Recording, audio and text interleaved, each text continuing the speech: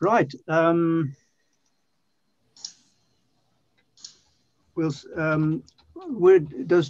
Is the legal officer going to do the usual spiel today? Yes, please. Okay, let's start with that now. Okay. Thank you, Chairman. Good afternoon.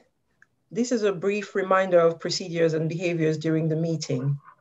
Could you please make sure that your mobile phones and other devices are switched to silent if they are in close proximity to you? Everyone is responsible for managing their own microphone by keeping it muted unless unmuting when invited to speak.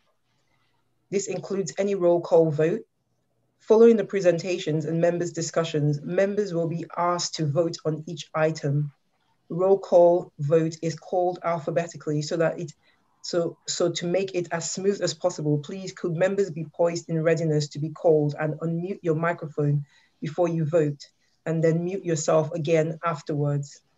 You are only able to participate in the vote if you have been present at the meeting for the duration of that agenda item. That means by being able to hear and be heard by the chairman. If you should lose visual connection during the agenda item, you are still able to vote, but if you lose audio connection to the meeting, however briefly for that agenda item, you should return a vote of abstain. There may be technical issues with connectivity that means you leave the meeting unintentionally. Unfortunately, if this is the case, you would have to abstain on the item that you missed part of. To re-enter the meeting, use the Zoom invitation link. If a councillor has an interest and does not wish to attend part of the meeting, the hosting officer will put them in the waiting room and return them to the meeting when the item is finished. Some members of the public are making representations by video recording, which will be played at the relevant time. And members of the public or parish council representatives wishing to participate in the meeting will be held in a waiting room by the host until it's their turn to speak.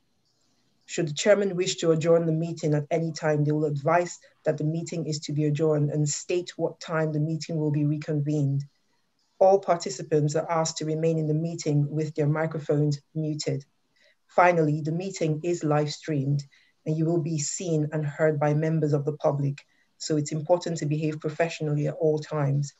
There may be a few seconds delay between the end of the meeting and when the live stream and recording are stopped. Thank you. Thank you very much. I remind everybody that this is a meeting in public, not a public meeting. And you know all the stories about keeping mobiles on mute, etc., etc., etc. Right, item 1, apologies. Do we have any apologies for absence? No, we've not received any apologies. Thank you very much. We have the minutes in front of us from the previous meeting.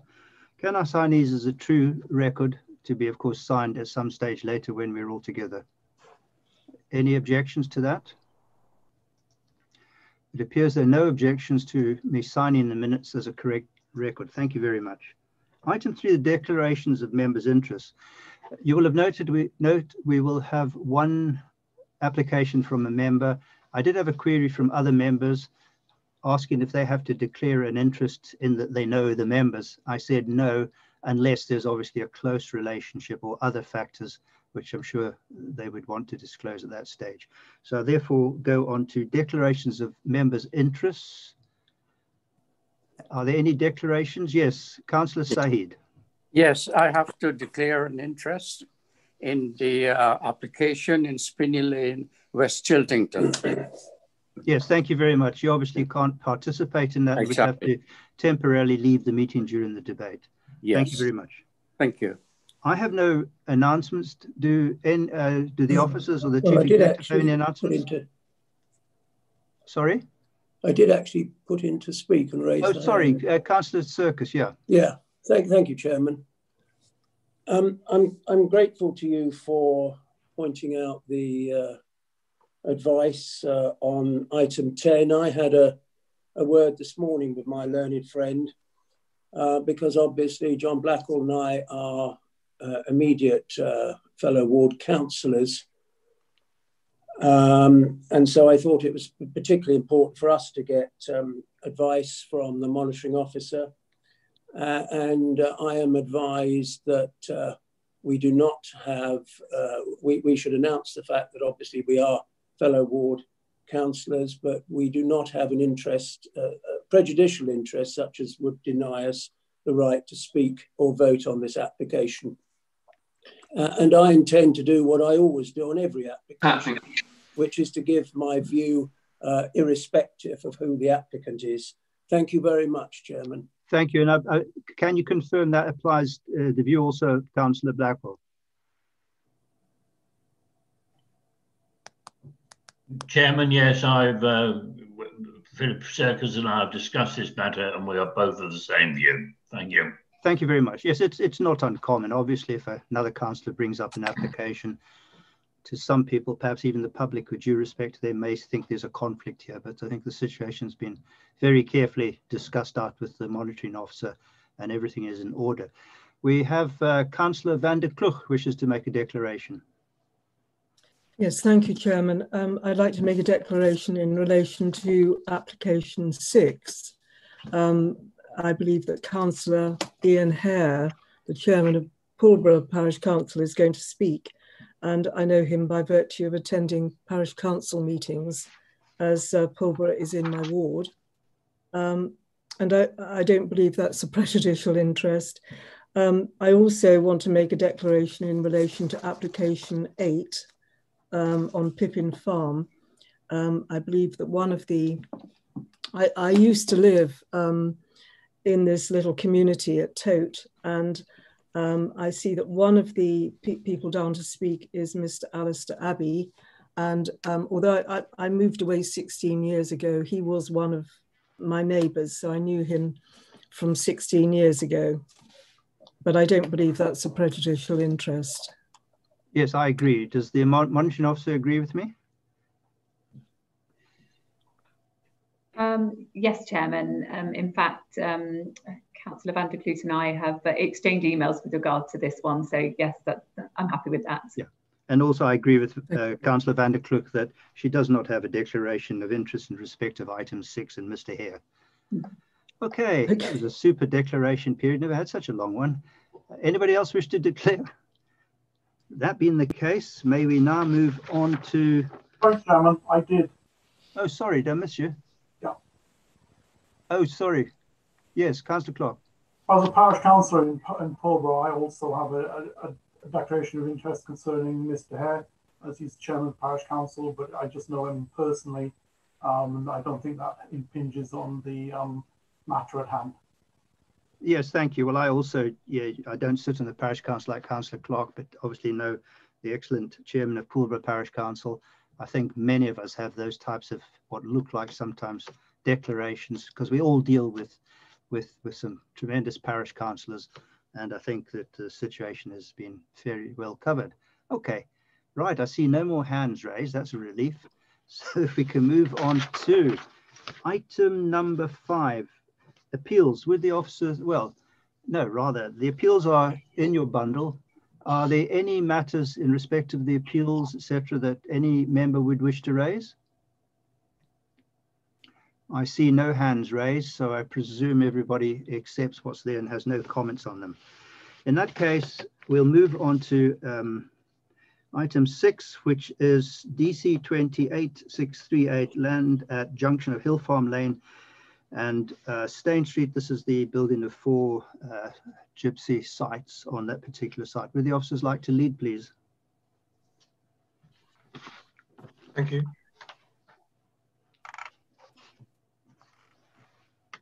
At junction of Hill Farm Lane and Stain Street. This is the building of 4 gypsy sites on that particular site. Would the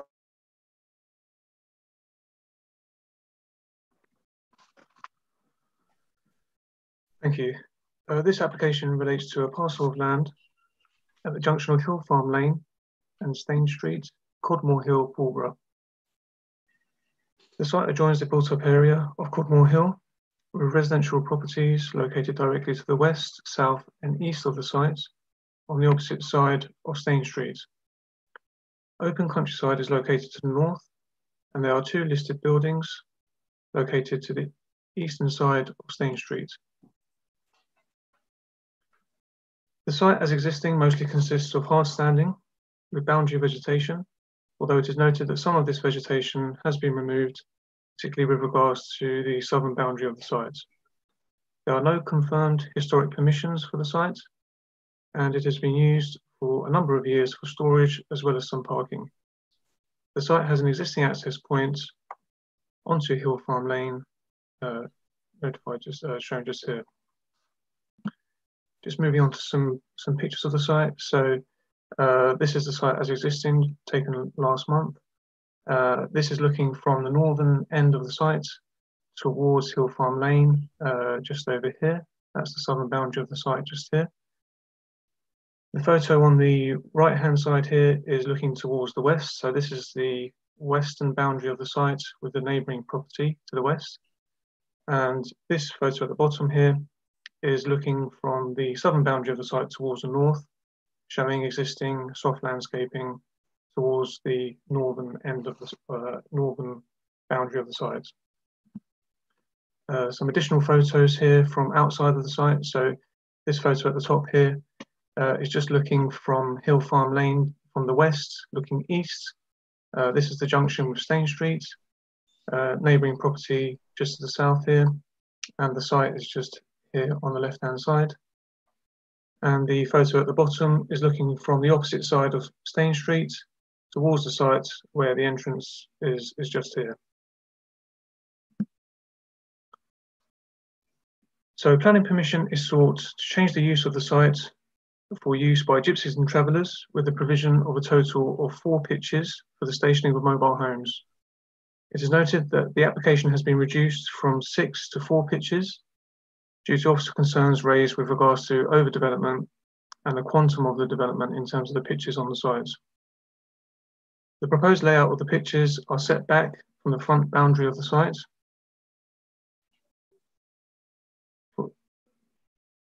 And units 1 and 2, as shown at the front here, will be positioned in line with the prevailing build line of neighbouring properties to the west. Detailed consideration has been given to the proposed layout, for which amendments have been sought, and the overall quantum of development is considered to be acceptable for this site. Members are advised that 4 additional letters of objection have been received from previous objectors following publication of the committee report. The additional letters do not raise any matters which have not already been addressed within the report. In addition, members are advised that following the publication of the report, it has been drawn to officers' attention that there are 4 historic plan applications for the site from the 1980s for housing developments, which were all refused by the council. While this is noted, this is not considered to have a bearing on this current application. Overall, the council cannot currently demonstrate an up-to-date 5-year supply of deliverable sites to meet the current identified need for gypsy and traveller sites, as detailed in paragraph 6.2 to 6.4 of the report. This is considered to be a significant material consideration. The site is considered to be suitable and sustainable, immediately abutting the defined settlement boundary of Codmore Hill, with good links to public transport and amenities and services within the larger settlement of Poolborough to the south. It is noted at paragraph 1.7 of the report that the site benefits from an extant permission for accommodation for gypsies and travellers. Therefore, the principle of the use of this site for this purpose has previously been established. Given the current identified need, the intensification of the site is considered to be justified. The application is therefore recommended for approval, subject to appropriate conditions. Just one additional plan to show. During the consideration of the application, we sought additional details for landscaping. This shows landscaping to boundary treatments to the west and the south. So this is a landscape strategy, a master plan, an indicative proposal at this point, which has been accepted by our landscape architect. However, it's noted that there is an additional condition where we'll be looking to secure specific detailing for landscaping, which would include the size of trees along the southern boundary of the site, and species and sizing of hedging. Thank you.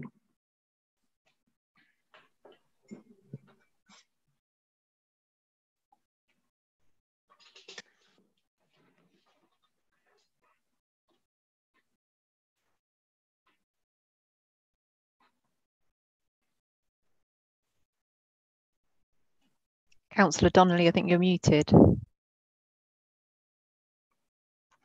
Thank you very much. Yes. Okay. So again, we have 9 speakers for this council meeting, and we have on 6 items. The first speaker is Philip Hale, who will speak for 2 minutes in a video.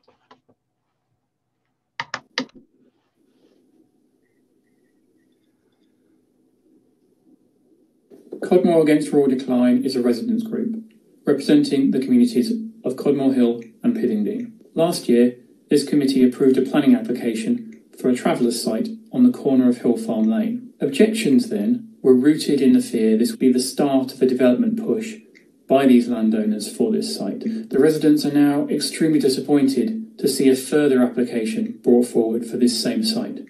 By applying for 6 mobile home pitches and then reducing to 4, the applicant is giving the impression of negotiation, but what they're actually asking for is a doubling of the intensification of the site, a 100% increase on the permission granted in 2019. We believe the increase in households and traffic that this site would bring can in no way be seen as acceptable. It's not difficult to see that a traveller site of this size could come to completely overwhelm our small community and change the social balance permanently.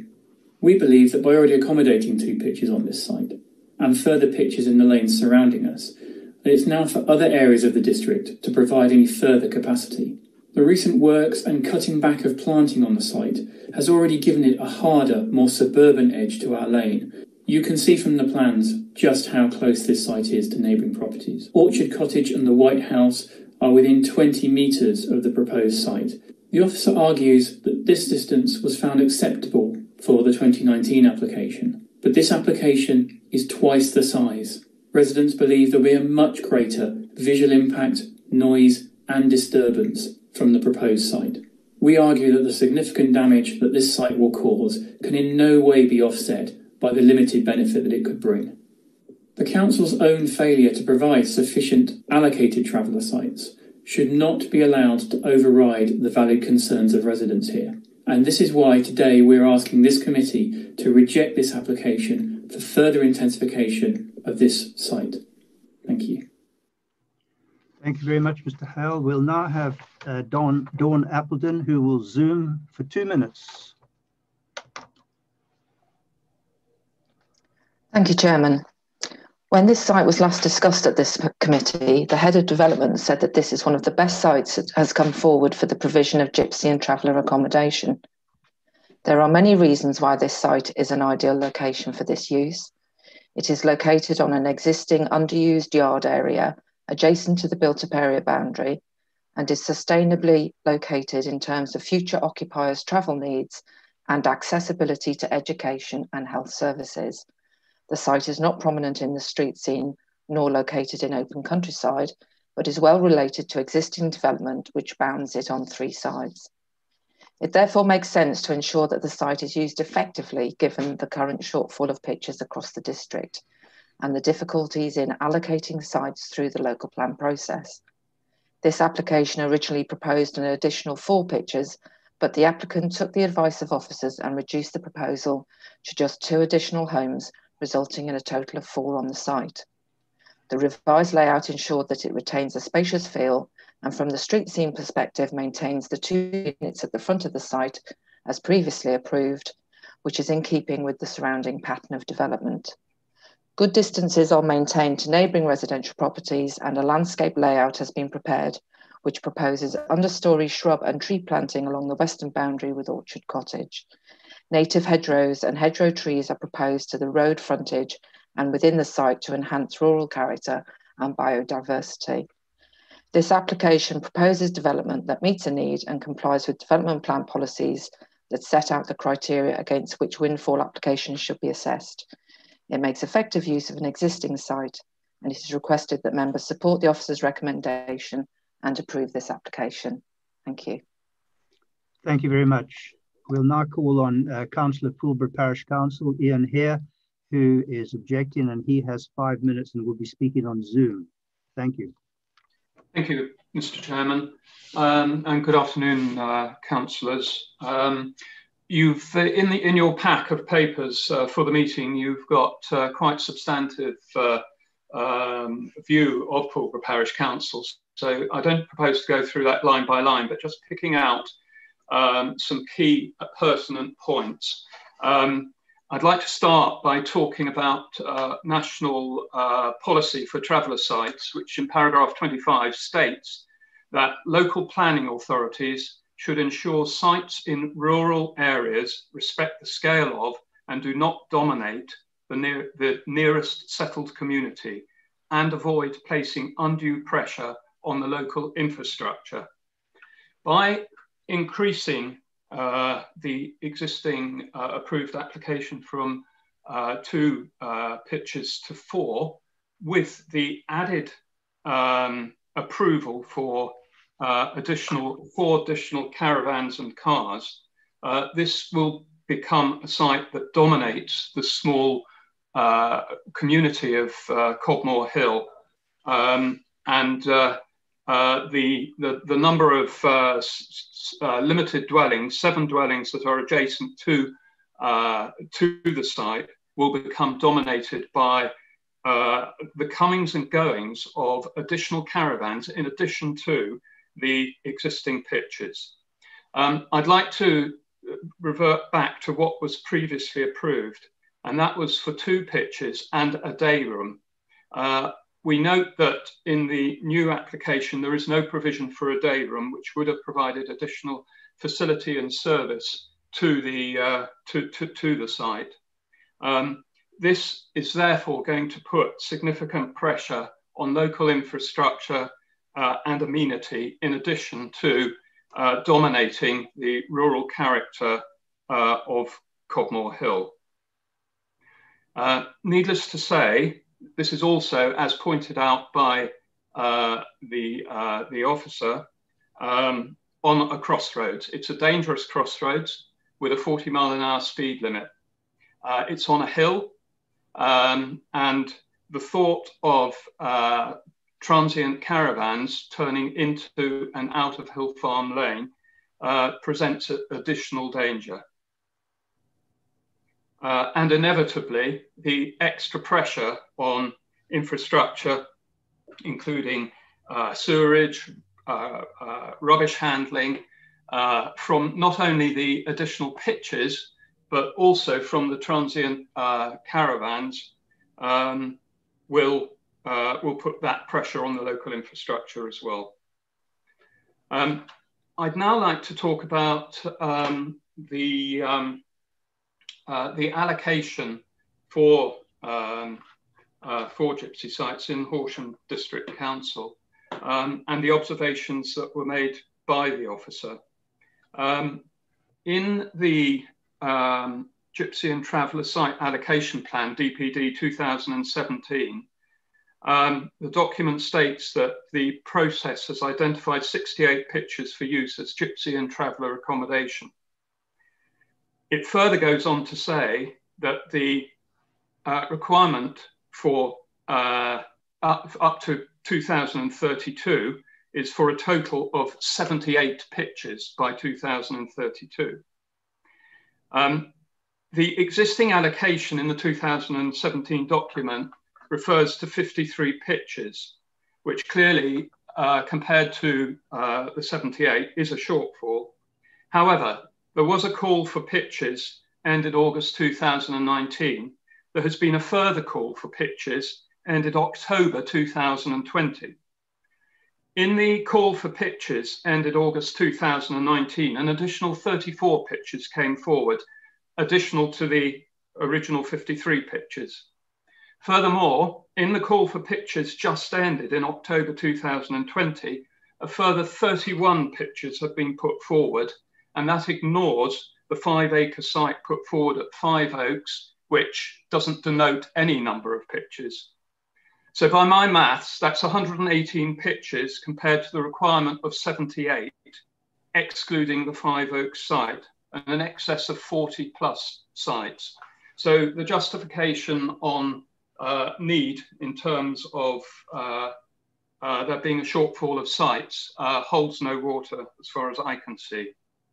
Finally, I'd like to finish by commenting also on the information that has come to light since the application was put in, and is also referred to by the officer, which was the 1980s applications.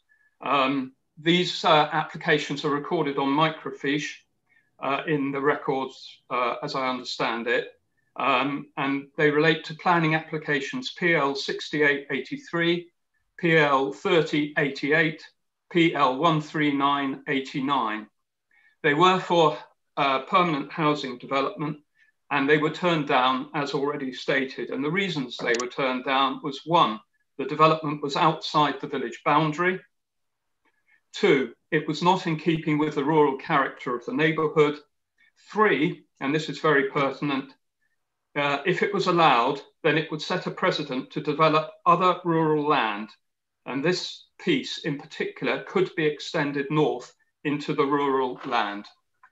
That completes my submission on behalf of the Parish Council, and we strongly urge councillors to reject the application. Thank you, Councillor Hare. Would the officers please respond to the comments by the speakers? Thank you. So just to go through step by step, just in terms of the policy position, the 2017 document referred to has effectively been superseded now by the Gypsy and Traveller Accommodation Assessment report, which was produced in January this year, and that confirms that there's a shortfall of 93 pitches.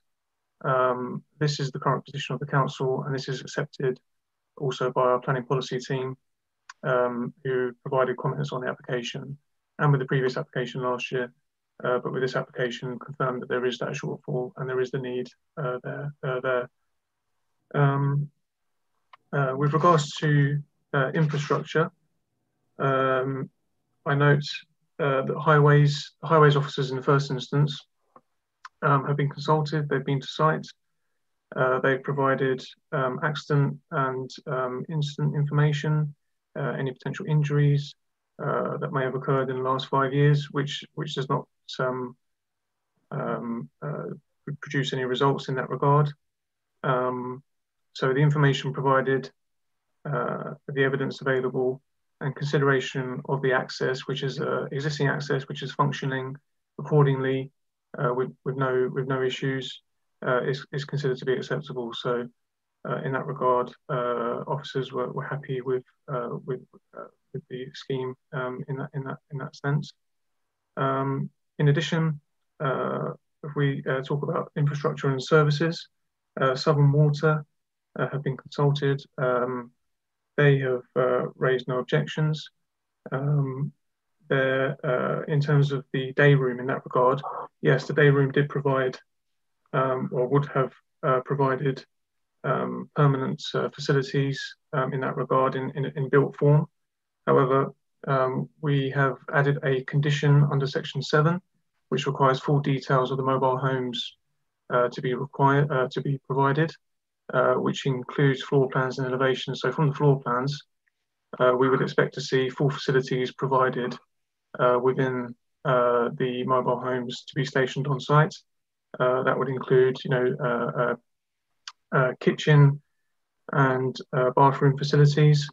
And in addition to that, we have added a further condition requiring drainage details to be provided. So that infrastructure element should be covered in that regard. In terms of the day room itself, whilst this is generally seen on Gypsy sites, it is not a national or local planning requirement for a day room to be provided in support of these sites. It is also not a licensing requirement either. So in terms of the quantum of the development on the site, the omission of a day room is considered to be acceptable in that regard, and it would result in an increase of one additional structure / building when you compare it to the extant permission on the site. So again, in terms of the quantum, there's a dual element there. So first of all, that it's not required for policy purposes, and also in terms of the quantum of the development on the sites, the omission of a day room was considered to be acceptable with the addition of the pitches. I note the comments about the applications for housing in the 80s. Again, the policy position in terms of development in the countryside for housing would be similar as it is today.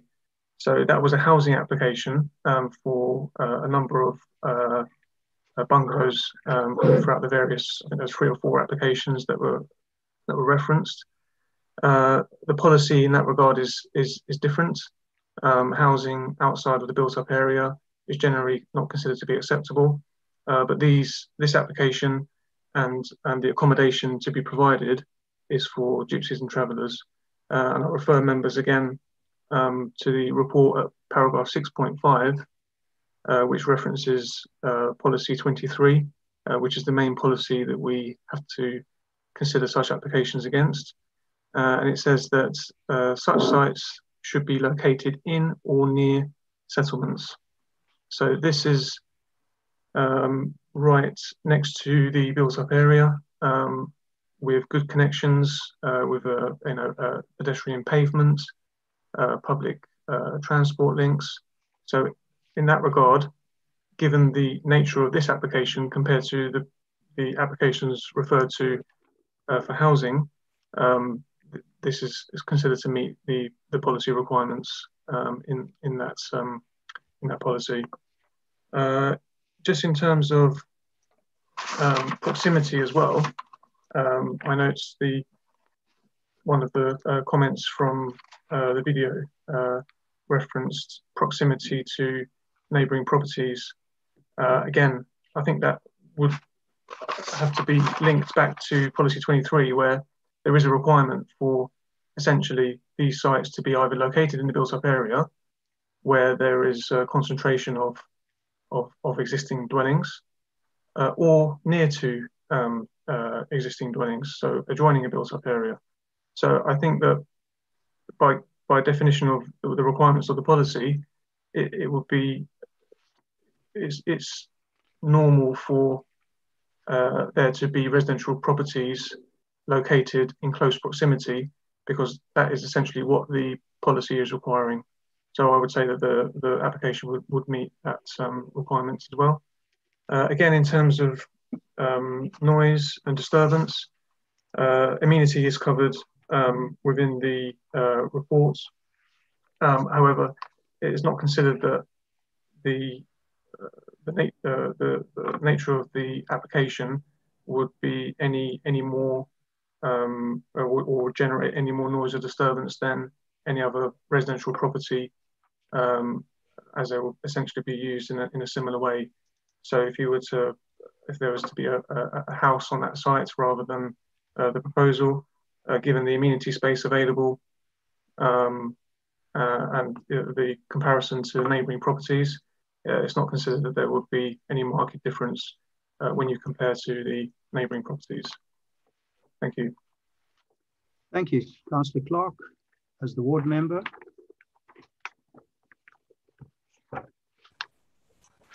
Thank you, Chairman. I regretfully do not support this planning application, no surprise. The increase in gypsy pitches from 2 to now 4 rather than 6 is still too dense. I have several reasons for objecting to this application, which I will now expand upon. My first ground of objection is based upon NPPF policy item 14, basically, which is domination of a neighbourhood community. And I quote 14, when assessing the suitability of sites in rural or semi-rural settings, local planning authorities should ensure that the scale of such sites does not dominate the nearest settled community. I also quote paragraph 25 of the NPPF paragraph relevant, and again I quote, local planning authorities should strictly limit new traveller site development in open countryside that is away from existing settlements or outside areas allocated in development plan. This has not been allocated. Local planning authorities should ensure that sites in rural areas should respect the scale of and do not dominate the nearest settled community and avoid placing an undue pressure on local infrastructure. I do underline dominate. 2 gypsy sites are acceptable, barely, in this local context. Where the planning application is located, it is a small community at the extremity of the Quadmore Hill area. One could say that 2 gypsy and traveller sites in the immediate community of about 10 to 15 houses might be acceptable. I'm sure to local residents that is not so. The location was acceptable to committee and the principle of 2 pitches was established and granted. The problem is that within 400 metres of the small community we are talking about, there are another 4+ pitches for that minority community. In addition, within a distance of 600 metres, there are 2 more pitches in the middle of the countryside under appeal, where relationships with the neighbours are reportedly poor. In fact, there have been a number of reports to our environmental health officers about issues associated with that location. In addition, within less than 200 metres of the site is an extensive scrap metal business purportedly owned also by a member of this community. The contention that I make is that under this policy of the NPPF, effectively, there is a danger of domination of the neighbourhood. 2 pitches by themselves would seem to be less of an issue to the local community, but imposition of 4 pitches is a problem. In my view, 2 pitches too many, due to the perceived domination of a small area by a relatively large influx of gypsy and travellers historically and at present. The depth of feeling from the local community can be gauged by simply looking at our website and seeing the very large number of objections to expanding this gypsy and traveller site. Now, policy 23 has often been quoted as being compliant with the NPPF. And I do recognise that the officer's contention that we do not have a sufficient number of gypsy and traveller sites is a strong argument. However, just because we don't have a sufficient supply of sites is not in itself a reason just to approve any old gypsy and traveller site, any old place, any old time. It is an easy way out. And it is indeed just one way that we're looking in our new policies that we're debating simply to increase the density of gypsy and traveller sites in existing sites. In principle, that might work, but in the context of this community and in this site, it is over-intensification. Also, the officer's report is mute on where are the special circumstances to allow one or the applicant to go from 2 to 4 pitches.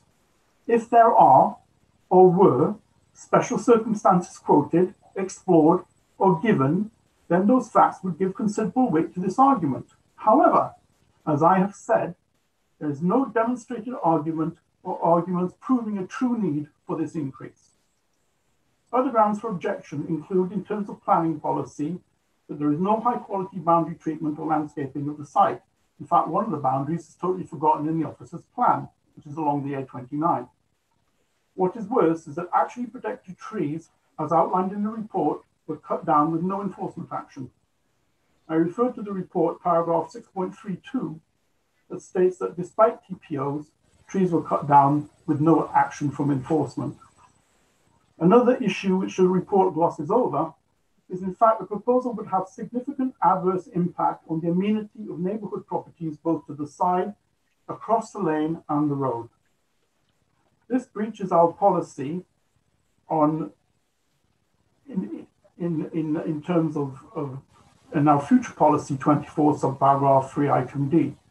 In a planning application at appeal for a site that was 600 metres closer to the centre of Pulborough, the inspector deemed that the development was unsustainable. That planning application was 09/0488, which Horsham lost at appeal. The site was granted permission because we didn't have a 5-year NAN supply, but since then nothing has changed. So technically this site is unsustainable, but officers do not recognise it, but an inspector did. The previous application was for 2 pitches and a day room. Now, the officer says in condition 7 that they have tried to cover that angle by providing more facility. But the problem is, if you're going to incorporate it in the caravan, you're going to end up with a bigger caravan that will dominate the site even more. So you can't have both. And I'm just concerned that actually, if we grant this planning permission for 4 pitches with no day rooms or proper facilities, I suspect, one, it's a convenient way of getting around the intensification of the site. And if we did agree to planning application, I fear that new residents will suffer from a lack of amenity, because I don't think they can get it all into the caravans, because the caravans would be huge. As a final point, and I realize that this is not strictly a planning point really, we are all aware that we have a duty to foster good relations with people of protected characteristics. As a ward member, I will draw to the committee's attention that the application technically breaches Article 1 and 8 of the Human Rights Convention. Why I bring this up at this point is simply because officers are using it partly under Item 4.1 as a justification for asking us to pass this application.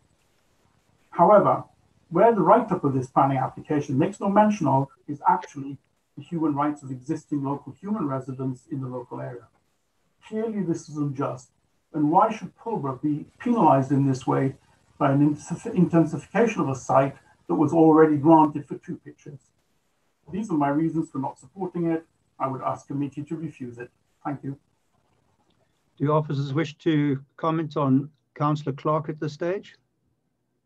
Yes, Head of Development. Thank you. I'll come.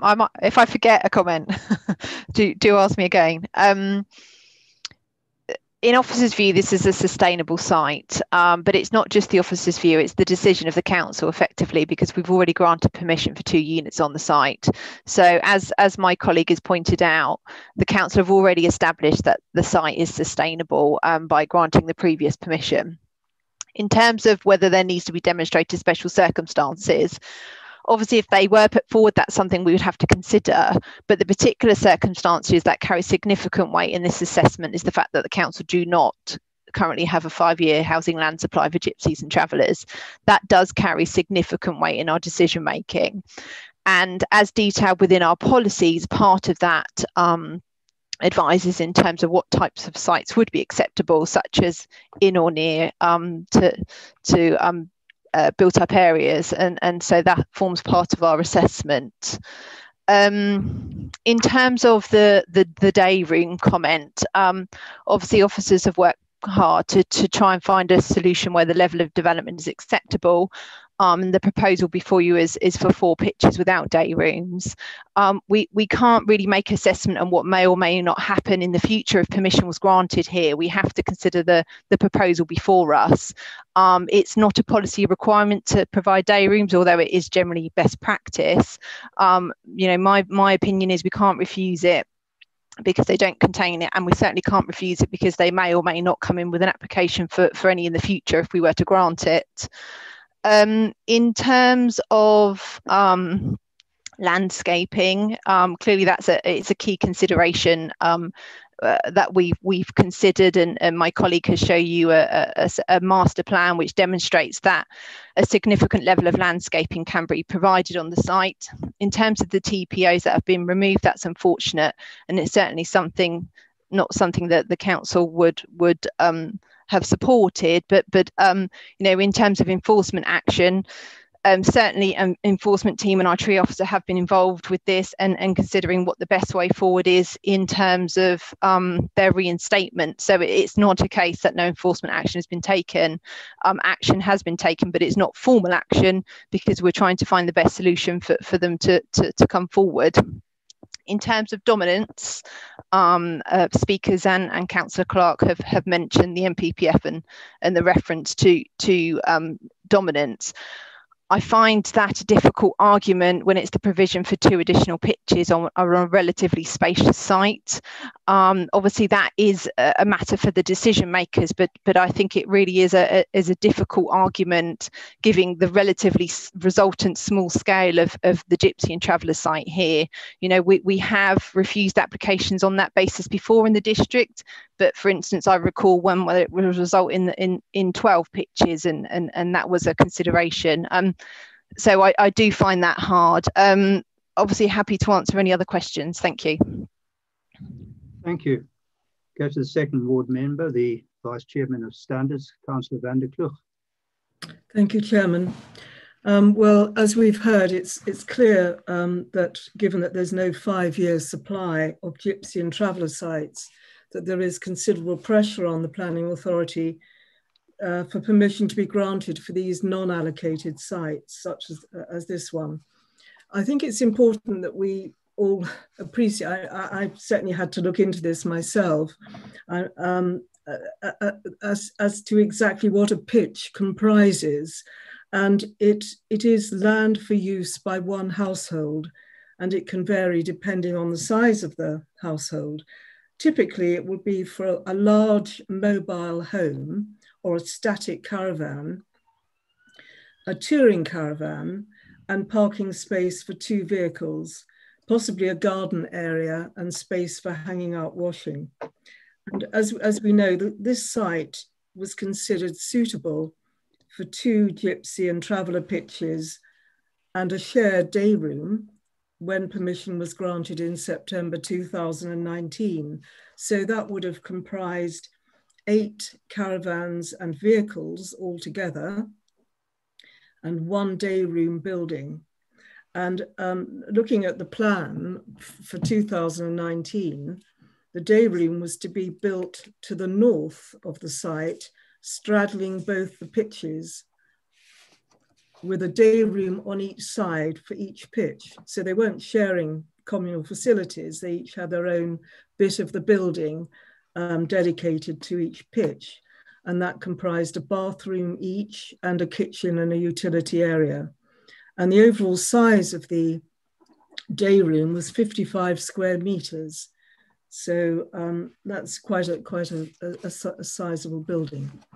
So this application simply relates to the question as to whether the use of the site should be intensified from 2 to 4 pitches, and there should be no day room. That's gone.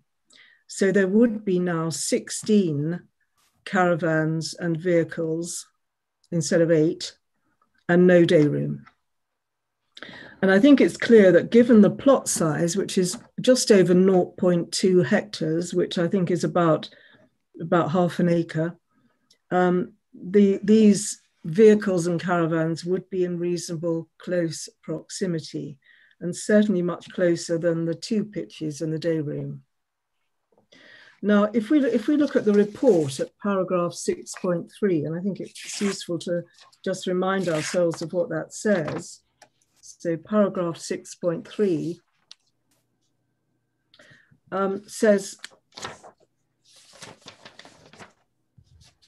and I'm sorry, I'm looking at the wrong page. Paragraph 6.3 says, given the identified need and the fact that the council cannot currently demonstrate a 5-year supply, the principle of intensifying the use of this site is considered to be acceptable, subject to all other relevant material considerations. And I end the quote. Those last words are, of course, of great importance. So what are the relevant material considerations here? Well, in the case of gypsy and traveller sites, as we've heard, they must comply with policy 23 of Horsham's planning framework. And the report goes through policy 23 and considers all the criteria. And then it goes on to consider other matters such as the suitability of the location, the design, the impact on landscape and listed buildings, neighbouring amenities, highways considerations, trees and ecology. And all those matters were, of course, also considered when permission was granted in September 2019. However, there has been one vitally important change in circumstances since September 2019, which was probably not in anyone's wildest dreams at that time. And that is that we are now living in a global pandemic. And I think that that is so important that it amounts to a material planning consideration, albeit an unusual one. Now, we might well ask, what has COVID-19 to do with planning? Well, the answer is quite a lot, and in many different ways. And I'll just give you some examples of how COVID-19 has affected planning. In July 2020, the Business and Planning Act 2020 was given royal assent. And in the light of COVID-19, this legislation extended certain planning permissions and extended construction working hours. The government has also, because of COVID-19, made changes to the Community Infrastructure Levy, advised that priority should be given to COVID-related planning applications, postponed neighbourhood planning referenda until May 2021, and given powers to local authorities to hold planning committees virtually, like this one we're holding now. So you may well then ask, well, okay, but what bearing does the COVID-19 pandemic have on gypsy and traveller planning applications such as this one? And again, I would answer that by saying I think it has quite a lot to do with it. And this is illustrated by a couple of letters which the Communities Minister, Lord Greenhalgh, wrote to chief executives of local authorities in April 2020, and again a few days ago on the 10th of November 2020. And what Lord Greenhalgh did in those letters was highlight that some members of the gypsy and traveller communities are likely to be particularly vulnerable to COVID-19 and may need support in accessing basic facilities such as water, sanitation and waste disposal to enable them to adhere to public health guidelines around self-isolation and social distancing during the outbreak. And I'd like to quote from his April letter. So this is the Communities Minister, and he said, social distancing or self-isolation may be particularly challenging for members of these communities due to often confined and communal households and restricted living conditions on many sites. It is for local authorities to determine how best to support vulnerable groups during this unprecedented period in line with their public health responsibilities. I end his quote. And there's other publicly available literature referring to the vulnerability of gypsy and traveller communities to COVID-19.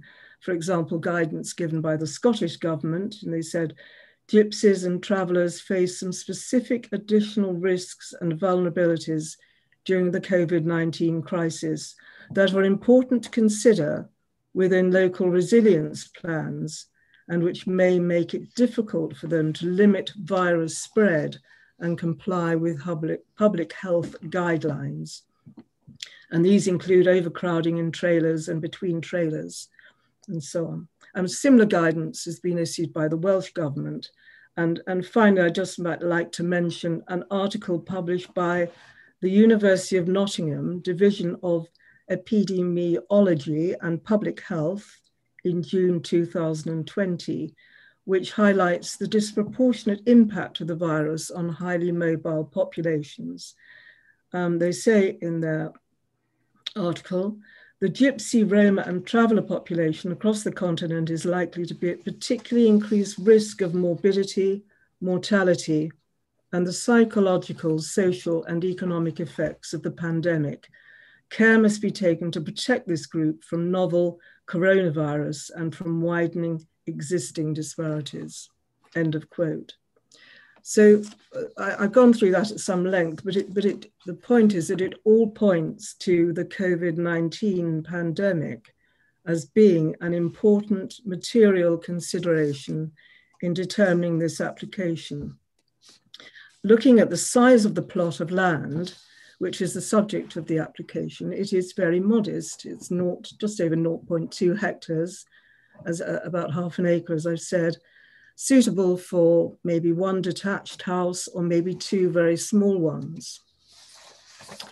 In May 2008, the government published a good practice guide on designing gypsy and traveller sites, which states, and I quote, "For practical reasons, caravan sites require a greater degree of land usage per household than for smaller houses, and gypsy and traveller sites are no exception.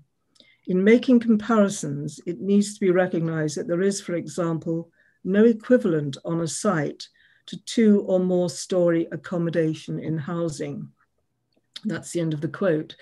The guide also goes on to stress the importance of taking into account the health and safety of residents when designing the layout of the site.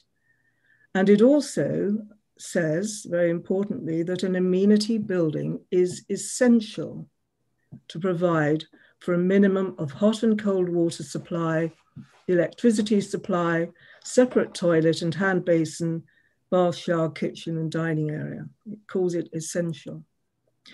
So I think that, to summarize, given the current crisis, this is not the right moment to be increasing the intensity of the pitches to 4 on this site, thereby making social distancing and self-isolation more difficult and putting health and lives in jeopardy.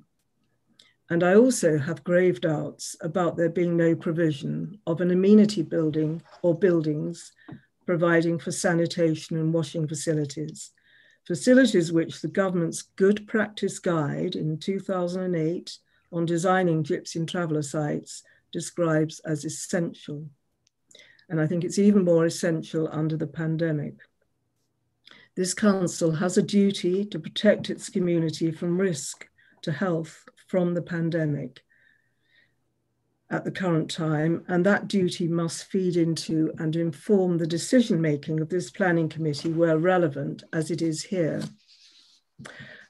I just want to mention another point briefly, which relates to another important material consideration in considering the application, and that is the environmental objective of the National Planning Policy Framework, which requires development to be sustainable by contributing to protecting and enhancing our natural environment. And I'm looking in particular at paragraph 170, which requires planning decisions to contribute to and enhance the natural and local environment by, at little d, minimizing impacts on and providing net gains for biodiversity, end of quote. Now, it's well established that improvement of biodiversity is a key means of helping to mitigate and prevent climate change. And the requirement of the NPPF in this regard has to be taken seriously and inform our planning decisions. Now, going back to before September 2019, when planning permission was granted, there was considerable green infrastructure around the boundaries of the site. Indeed, our officer's report in September 2019 referred to the site benefiting from, I quote, extensive, mature, soft boundary treatments, unquote. And he argued that this lessened the impact on the landscape character of the locality. However, unfortunately, within weeks of the September 2019 permission being granted, most of the green infrastructure was cut down and removed, including, as we've heard, a couple of trees which were subject to a tree preservation order. This was despite the applicant's own planning statement relating to the 2019 permission, which stated at paragraph 5.13, and I quote, "The site, the subject to this application, comprises a yard enclosed by mature landscaping. It is intended to maintain this landscaping, which will not be impacted by the proposed development, as it will be sited centrally within the existing yard area," unquote. So that statement proved not to be the case. And there was little that could be done about it in terms of enforcement.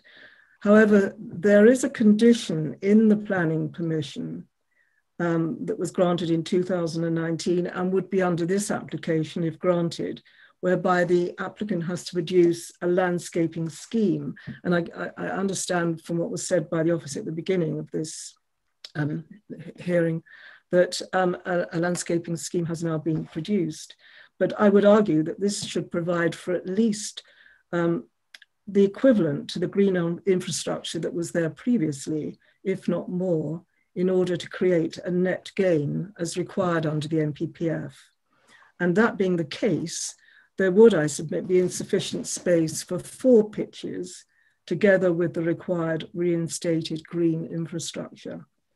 And that has not been taken into account in the report.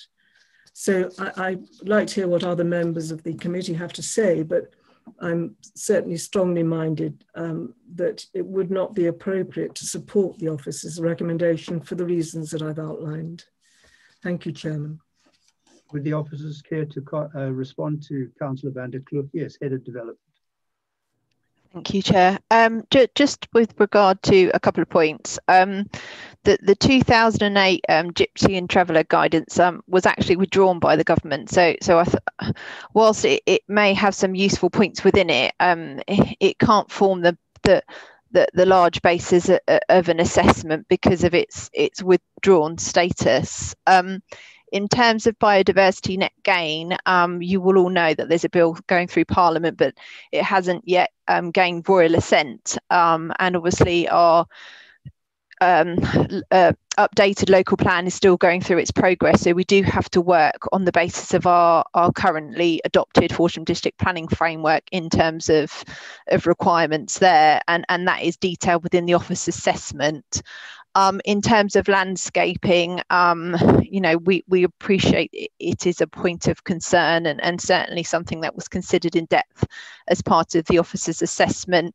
As I said before, we have got a master plan and we have a condition there with details to be submitted.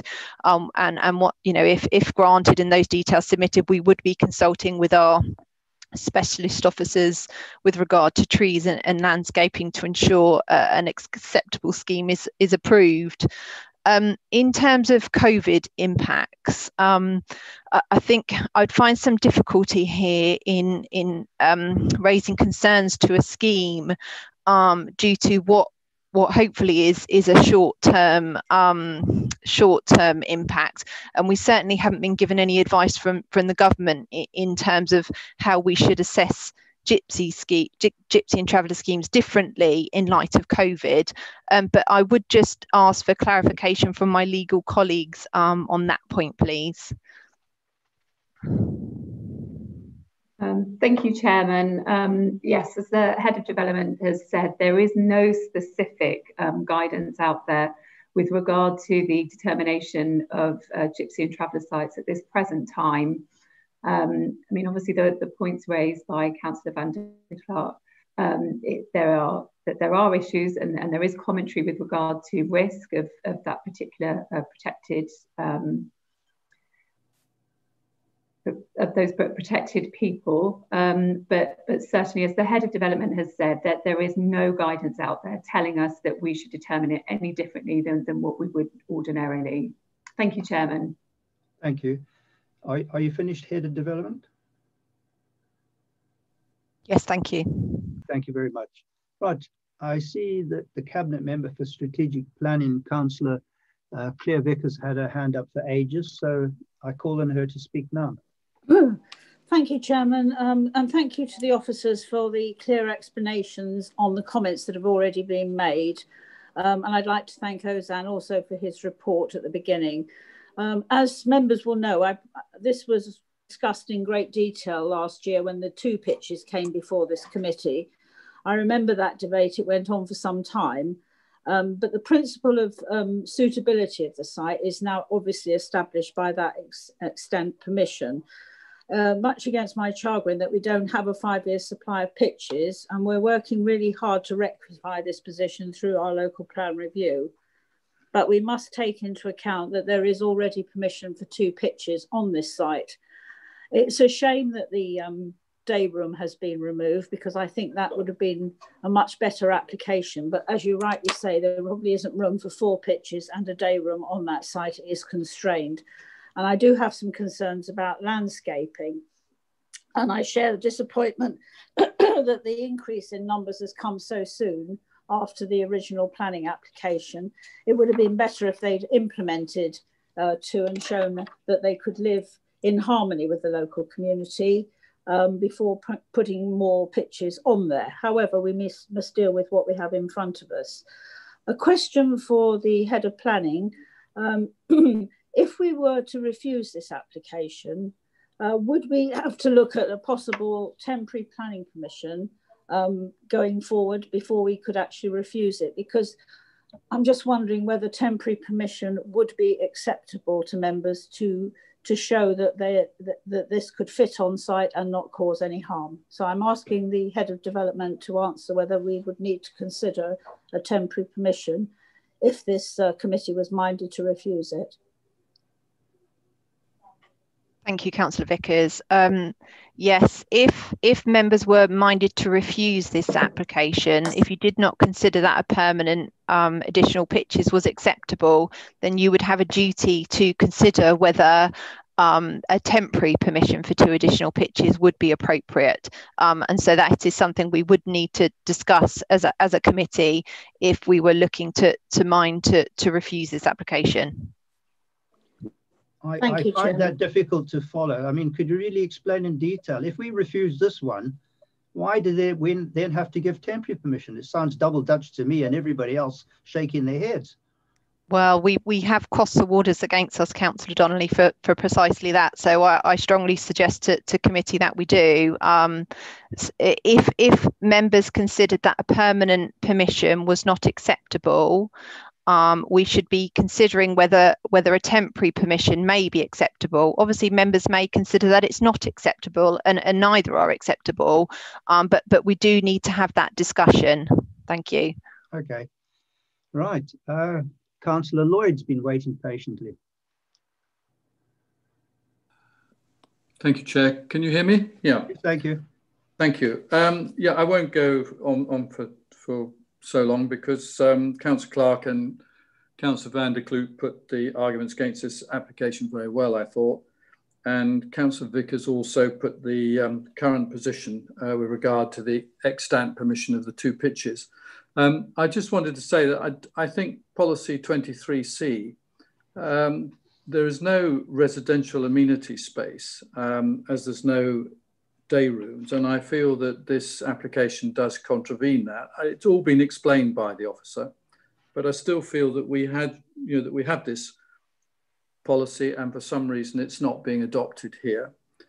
In policy E, it's my opinion that the development does have an unacceptable impact on the character and appearance of the landscape, particularly now that the trees have been taken down on the south side. And I don't believe because of that this has been sensitively designed to mitigate any impact on its surroundings, which again is part of our policy. My final concern is the expansion of the site through an increase in the numbers of pitches. If I'm right in saying there are going to be 8 caravans on this site, not 4. There are going to be 4 static and 4 touring caravans. And the 4 under the condition, I think it's 6.3, the touring caravans can't be occupied whilst they're on the site. But I just wonder who is going to actually police this. So I do have concerns about it, I must admit.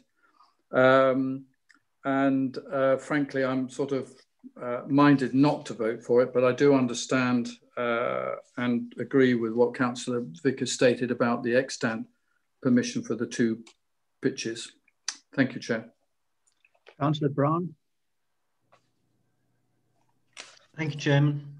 I've got a few questions to the officers, if I may, and that will help me determine which way I vote on this.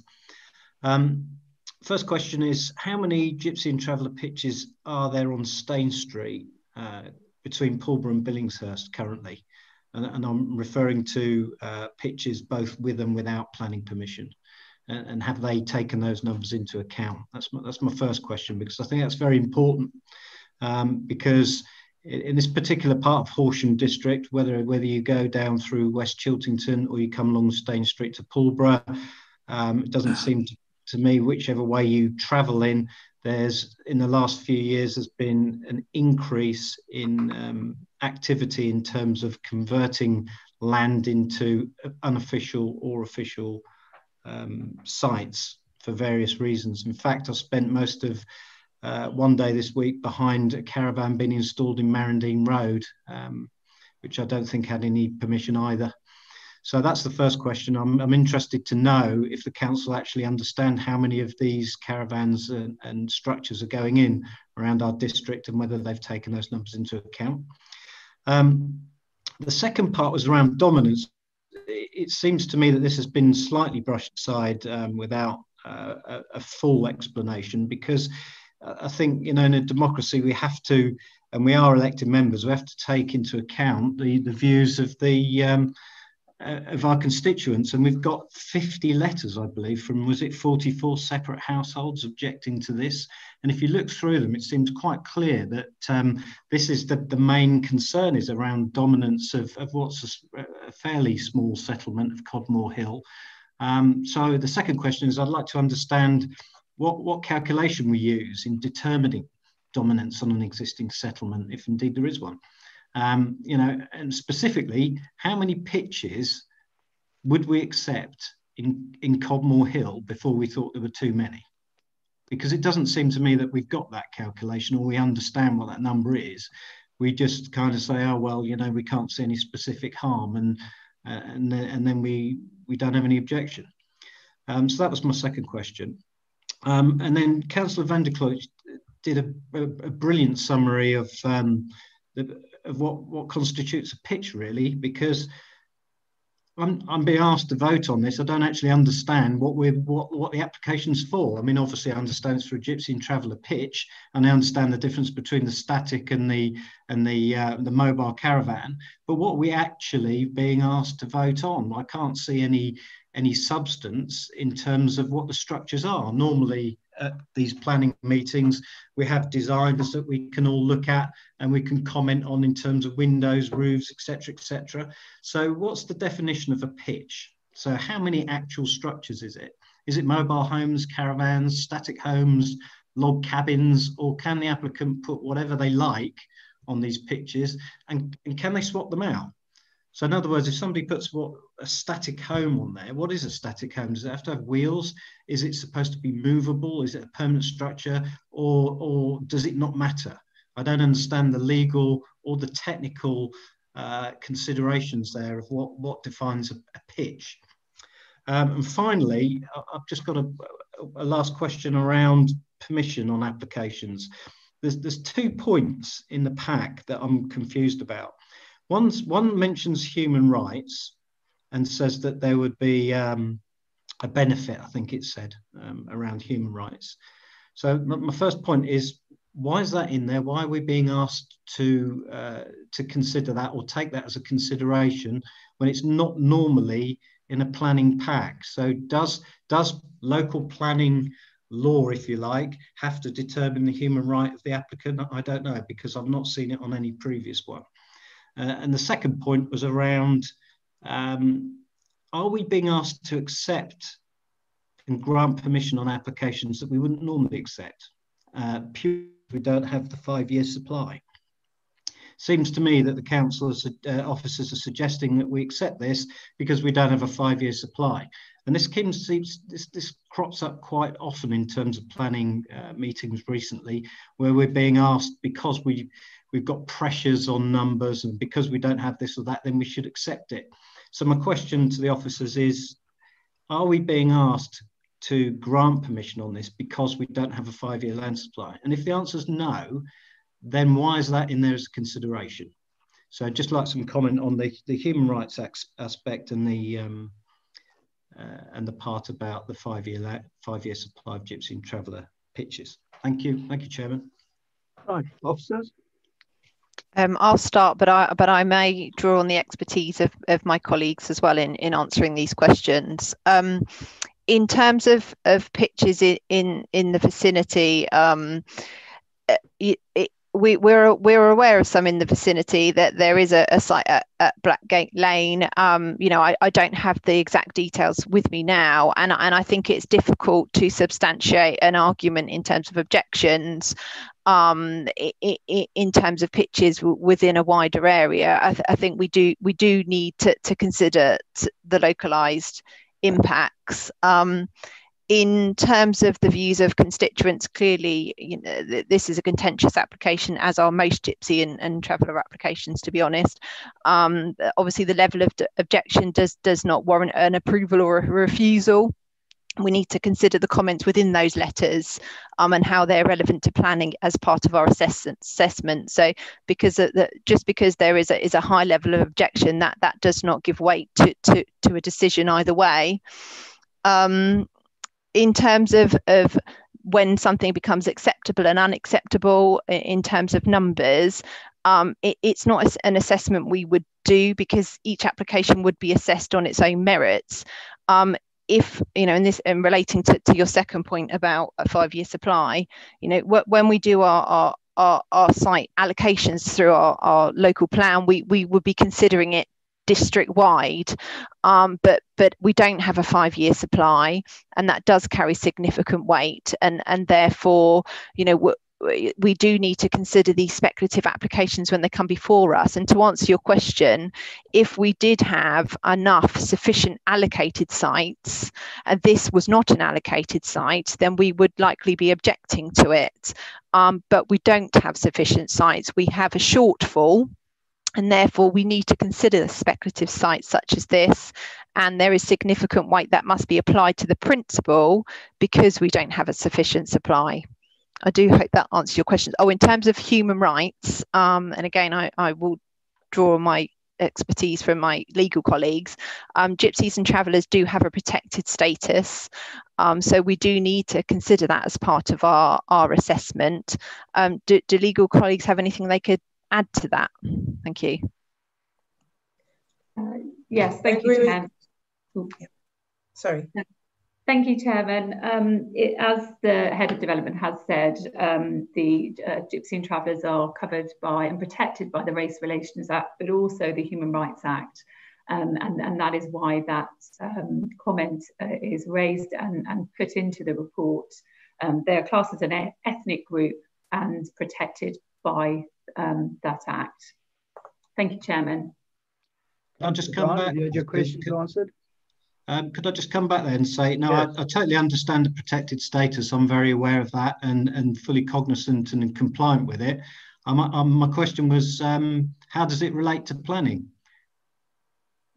We're being asked to consider that in terms of the planning application. So we should, say, overlook something we would normally refuse as not mattering because the human rights overweigh it. How are we supposed to use that protected characteristic when we're assessing this application? And when the officers answer that, there's two sides to the human rights. They're the applicants and also the neighbours. I was just going to say that there's planning policy guidance for travellers' sites, and I believe it's a 2015 document. But if that's something that we might need to consider in detail, I can try and get that information out to you, perhaps after the meeting, if that's possible. But there's policies on gypsy sites, and that relate to planning. I think the point that's coming out is there's always a balance in the law, isn't there? And so does one party have stronger human rights than another? Or if they have equal human rights, then both cases have got to be considered, surely. I think if I can comment here again, obviously when we write our local plans, you know, we consider human rights as part of our policy assessments anyway. And as mentioned by a previous colleague, we haven't got any special circumstances particular to the applicants here, which we might add weight to perhaps in our assessment in terms of their protected status. Our policies, in particular our gypsy and traveller policies, consider that protected status as part of the assessment. So my comment on that is there's no particular added weight to to that other than through our policies, which already consider that. And obviously the officer's assessment of that is that the scheme before you is acceptable. Thank you. But we do have a duty to ensure that we demonstrate that we've considered it. Yes, but in the eyes of the law, you know, one human right weighs out another. There's not just human rights for one community, there's human rights for every community and every citizen in the country. Okay, I think we've had enough of that part. We've got Councillor. Sorry, Chairman, can I just say I didn't get a response on my definition of what are we actually being asked to approve? Is it cabins, log cabins, static homes? What's the definition? What will it look like? Could we get definition here. Yeah, sorry, the definition that says that it's land occupied by one gypsy or traveller household. Households will often have more than one caravan on a pitch. And when I used to work in a different council, we'd normally go to visit certain sites. So you'd have the pitch and you'd have a couple of caravans, just like Councillor Van der Klook was saying. So it probably depends on what site and what they're offering, but normally you'd have families or extended families and would have much more than one caravan on the pitch. Thank you. My question was, what are we being asked to approve specifically for this application? How many caravans, or can they put can the landowners or the occupants put as many as they like on? I don't understand. Sorry. Head of Development. Sorry, Chair, if I could just comment on that. So the application is for 4 pitches. On each pitch there will be one mobile home / caravan positioned. So in the section 7 condition 11, so it says there should be no more than 4 pitches on the site with no more than one mobile home static caravan as defined in the Caravan Sites and Control of Development Act 1960 and the Caravan Sites Act 1968. So that's it has to fall within that definition of what a caravan is. Mm-hmm. So there's 4 of those on each pitch, and there's a maximum of 4 touring caravans. So they are the ones that can be obviously towed along via a vehicle that can be positioned as well. And the site plan shows the parking position for that. It's obviously smaller in scale. Like I said, it's more like a caravan that you can tow, whereas the actual pitches are for a maximum number of 4 what we would call more substantial mobile homes as per the definition. Okay, let's move it on now. Could we have Councillor Sturkis? Thank you very much, Chairman. I thought Councillor Brown, if I understood it correctly, and I think I did, asked a very, very pertinent question, which is that we have the Equality Act of 2010, which provides for certain people to have protected status. And what we don't understand, what I certainly don't, I'm not clear about, is the extent to which that protected status alters the assessment on an application. I mean, Emma Parks said we took a consideration of that protected status in making our assessment. Well, that's fine, but we're not quite sure, at least I'm not quite sure, exactly what effect that had on the assessment. Does it, for example, displace the normal rules that would apply? It would be helpful to have some more precise guidance as to how protected status affects our assessment of an application. Thank you, Chairman. Head of Development. Thank you. I think just to follow on from that, my view is it forms part of the assessment, but that relates to the policies itself. So gypsies and travellers have protected status. We have a particular policy within our local plan which considers that protected status and how we must consider planning applications. So my view is we've only considered it in accordance essentially with our local plans, because that has already considered the protected status of gypsies. So we're not adding any more weight than we've already allowed through our assessment of our local plan when we adopted it. Thank you. Okay, Councillor Vickers. Chairman, this has been a really long debate, and I think the feeling amongst members is that this should be refused on over-dominance of the local community. I'm not trying to put words into the local members' mouths, but I suggest that's what they're trying to say, that this is over-development of that particular site, creating a dominance in that area. If we're going to take a vote on it, can somebody propose that, please? Councillor Vickers, I think you hit the nail on the head, because the word dominant came up on from many of the speakers, Mr. Hale, Mr. Hare. And, you know, the thing that struck me was that we're talking of 4 sites. Now, those 4 sites could mean, what, 16 people? Now, I know that's probably not particularly material, but I suspect it could be deemed that. You're then talking of maybe 16 people living on a site which is not really all that big for 16 people. No, it's just a point. But the dominance aspect, I think, becomes through very clear in most of the speeches which were made. And I think also that Councillor Lloyd brought up a very relevant point. He picked up on what the officer said about policy 23, para 6.5 on page 19. The officer read out A, B, C, D, but he didn't read out para E of 6.5. And Councillor Lloyd correctly brought it up and felt that that one probably fits in well with what the Cabinet Member for Strategic Planning is saying. Sensitively designed to mitigate any impact on its surroundings. And I think this is certainly an overdevelopment that would mitigate on the neighbours and others. Can I now call on the Councillor for Poulborough, Councillor Clark, if he would like to put a proposal to the committee? Thank you, Chairman.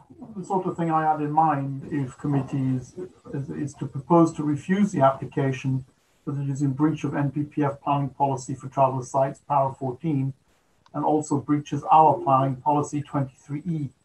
And furthermore, and I know that the head of planning come back on that, but furthermore, there is no demonstration of or evidence of a proven need for the applicant to increase the site from 2 to 4 pitches. The way head of development pitched it, it was for us as a council need to increase it. So I'll just repeat, propose to refuse the application as it's in breach of planning policy for traveller sites, paragraph 14, also breaches planning policy 23E of the HDPF. And furthermore, there is no demonstration of or evidence for a proven need for the applicant to increase the site from 2 to 4 pitches. Can I have a seconder for that? Councillor van der Kloeg is seconding it. Councillor Vickers? Just for a point of order, can the head of development explain, if we refuse this, do we then have to consider it as a temporary permission to see if that is acceptable, or do we do that before? My view is there should be a discussion. Obviously, we've got a motion before us. There should be some discussion at this stage as to whether or not a temporary permission could or could not address the concerns that have been raised. I also have a point to raise on Councillor Clark's motion. I'm not sure the most appropriate time to raise that, Councillor Donnelly. Should I raise that? To raise what? So there's 2 points. My view is we should consider whether or not a temporary permission addresses the concerns raised now, but I also have some comment to make on the motion put forward. Well, surely our protocol is that there's a motion on the table and that motion should be voted on. Legal Beaver? Thank you, Chairman. We have a motion that's been proposed, and prior to seconding, I should say, if the head of development wants to raise an issue with regard to the motion, we should do that now, Chairman.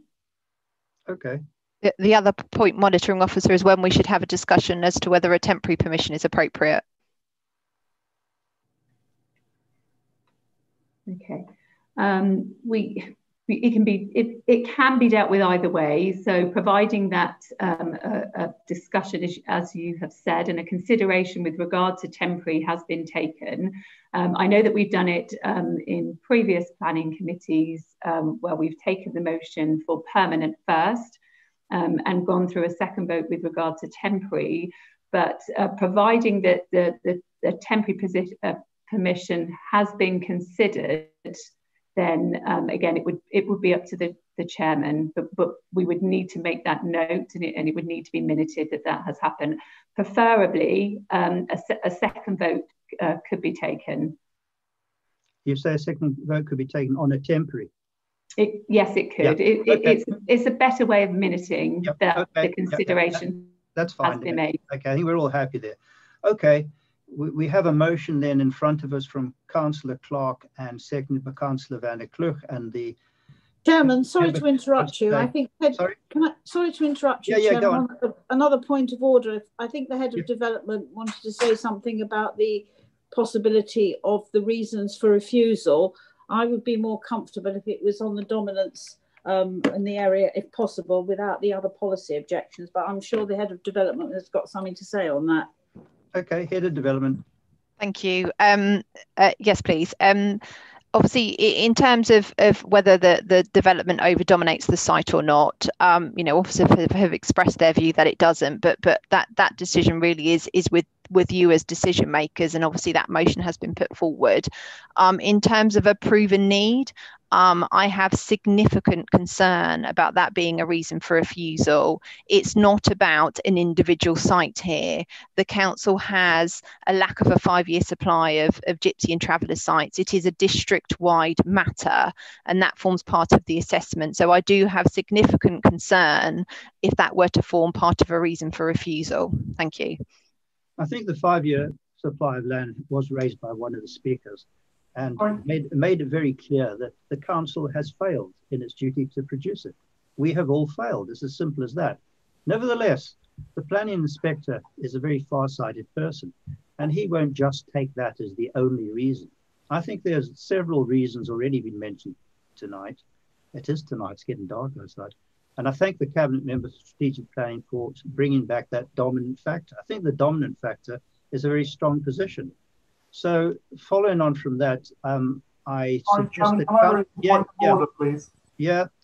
On a point of order, the reason, just to explain why I included that, is simply because when I have read appeals, planning appeals with our, sorry about the noise, to appeals to do with our planning policies, basically one of the grounds that we have lost planning for in the past is because there was no demonstration of a proven need.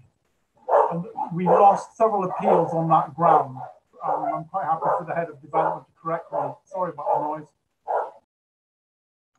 Well, if you're insistent on that, which is your right, but I think, can you build in something about the dominant factor of the application as well?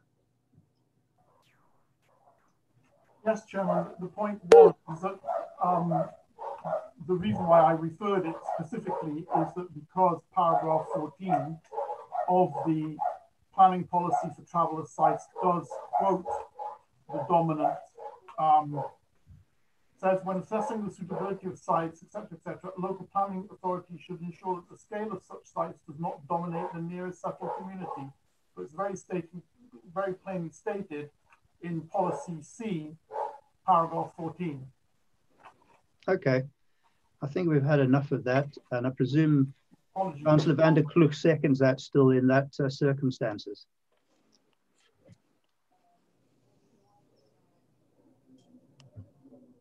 You're still seconding that, are you, Councillor van der Kloek? Sorry, I was unmuting myself. Yes. That's okay, we all do. Yes, Chairman, okay. Thank you. Thank you. Okay, that being the case, could we now go to the vote? Yeah, okay, so this vote is for the refusal of this application for the reasons as set out by Councillor Clark on its overdominance of the surrounding area and contrary to paragraph 14 and 23E of the HDPF, and that there is no need for the applicant to increase the number of pitches. So Councillor Blackwell. You're muted, John. Sorry. Against. Thank you. Councillor Brown.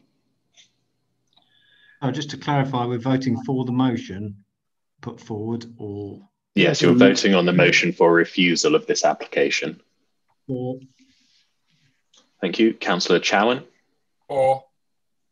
Councillor Serkis. For. Councillor Clark. For. Councillor Croker. For. Councillor Daw. For. Councillor Donnelly. For. Councillor Jupp. Against. Councillor Kitchen. Abstain. Thank you. Councillor Lambert. For. Councillor Morgan. For. Councillor Lloyd. For. Councillor Knoll. For. Councillor Platt. For. Councillor Potts. For. Councillor Rowbottom. For. Councillor Saeed. For. Councillor Sanson. For. Councillor Van der Kloot. For. Councillor Vickers. Abstain. And Councillor Wright. For. Thank you. So that is 18 votes for the motion, 2 against and 2 abstentions. So it has been refused. Right. Now, the officer said we have to put up a motion vis-a-vis temporary. So who's going to propose this motion if nobody wants to propose it? Yes, Claire. Excuse me. It's for the committee to decide whether a temporary permission would be acceptable. We have to discuss whether it would be acceptable if we gave a 2-year temporary permission. Does anybody want to initiate such an exciting? We have to consider it, don't we? Well, why don't we just vote on it? That's the simplest way, isn't it? Well, I have to propose it and somebody has to second it, Chairman. But that's the oxymoron here. It doesn't look like anybody's rushing forward to propose this. So how do we move? We have to, I think we've lost appeals where we haven't considered a temporary permission may be acceptable. So for that reason, we have to consider it. So I'm proposing we consider that we give a 2-year temporary permission. Okay, fair enough. If somebody could second that, we can vote against it, but we need to consider it. Thank you. I'm happy to second that. There's a dozen second it. Councillor Lambert and da-da-da. Okay, we have now another motion on the floor. The motion is to provide a temporary permission. Does anybody want to talk on this at all? I've got some hands up. Councillor Wright. I'll make this very short. It's not appropriate to have a permanent permission and it is not appropriate to have a temporary permission because you are imposing the same issues that a permanent permission does, but for a temporary period. And I bet you at the end of that temporary period, it becomes permanent. So I will be voting against this, this proposal. Thank you. We've got Councillor Rowbottom. Thank you. I would agree entirely with what Councillor Wright just said. If they get on that pitch, we will never get them off. Right, Councillor, thank you very much. Councillor Clark. Now we're going to have a break after this. You can all feel assured. Thank you, Chairman. I mean, the point I was going to ask is, can it be expanded upon if we put a sunset clause, so to speak, on a temporary planning permission? How does one make it watertight? You can't. You can't. It's full of holes. Right, let's go to a vote now, please. So the vote is on a temporary planning permission for 2 years. Thank you. Yes, so this vote will be for granting a temporary planning permission of 2 years instead of the permanent one as set out in the application. Councillor Blackwell. Against. Councillor Brown. Against.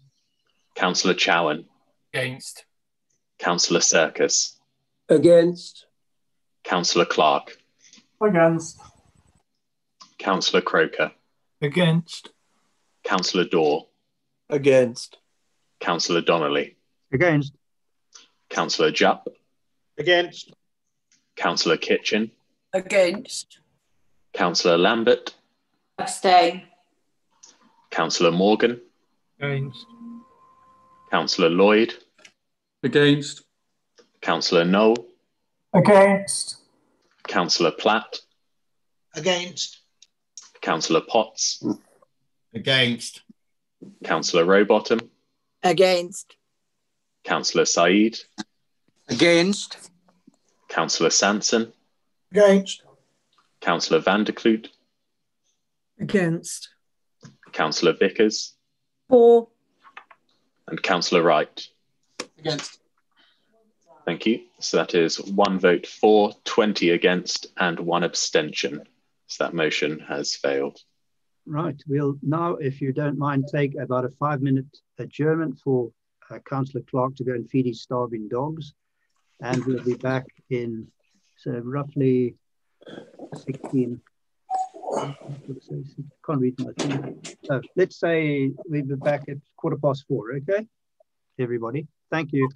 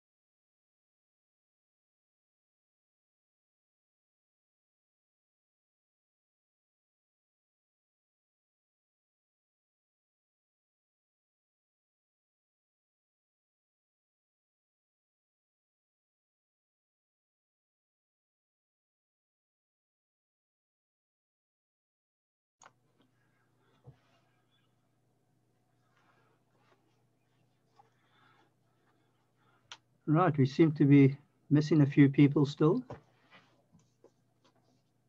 Maybe they all had dogs to feed. Yeah, that's why personal is short in Cobra, because the dogs eat them. That's because you've got about 20 dogs.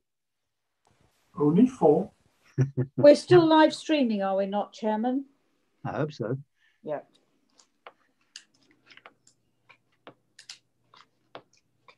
Were you suggesting conversations about dogs were not appropriate, Claire? No, I didn't say that. I just thought we'd better be careful in case somebody says something they wish they hadn't. Dogs are fine. We all love dogs. Me especially. We do.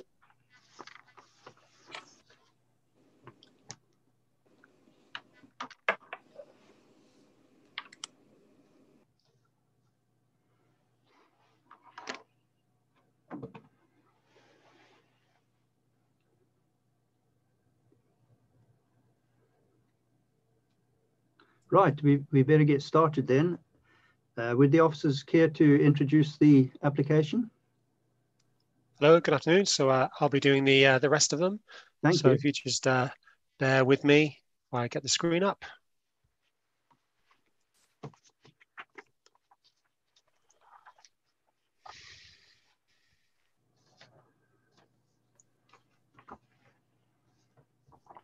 And this is agenda item 7, erection of 2 new 3-bedroom semi-detached dwellings, Westland Farm, Billingshurst Road, Ashington, the Ward West, Chiltington, etc. Ah, there it is. Shall I go? Okay, so yeah, as the chairman says, an application for the construction of a pair of semi-detached houses adjacent to an existing house, recommended for approval. Here we see the location plan. The site is located off Billingshurst Road, north of Ashington, in a countryside location, adjacent to Sussex Equine Hospital. On this plan, I've highlighted the existing dwelling and a barn with prior approval, which is a part of this site and a consideration. Some pictures here. So this is a view from Billingshurst Road. You can see the existing house to the right there, set back. And to the left there, you see the barn, which benefits from the prior approval for 2 dwellings. And this slide is a bit dark, I'm afraid. It's more within the site, and you see the position of the proposed pair of semis adjacent to the existing house. This is the proposed block plan. You can see the proposed pair of semis alongside the existing house with parking in front. And you can see here in the dotted in red is the buildings to be demolished, which includes the building, the barn at the front, which benefits from the prior approval. You will see the proposed elevations. So pair of semis, as you can see here, with brick and timber cladding with timber windows in a traditional style. This is the prior approval, which has already been granted for the conversion of the barn at the front of the site. It's pertinent to this proposal as this scheme has been put forward on the basis of having the fallback position of the prior approval for these 2 dwellings. So I thought it was relevant to show this. And this final slide shows the dwelling in the context of the existing dwelling on site. As I said, they'll be side by side. So as you'll note, this is a departure from the local plan for a dwelling in the countryside. Proposal is recommended for approval on the basis that it has a realistic fallback position relating to the extant permission for the conversion of the barn to 2 dwellings granted in 2019. This fallback is given significant weight in the consideration of this proposal for a pair of semi-detached houses. As outlined in the report, the pair of semis is considered a more preferable option than the 2 dwellings that have been approved as part of the prior approval, both in terms of visual amenity and their impact on the surrounding area. So on that basis, the application is recommended for approval as outlined in the report. Thank you. Thank you very much. There are no speakers for this application.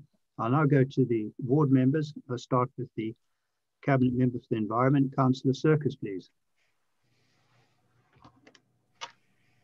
Thank you very much, Chairman. I frankly think that the Parish Council, Ashington Parish Council, has put the arguments against approving this application this afternoon very well. It is, as we've just heard, a departure from the local plan.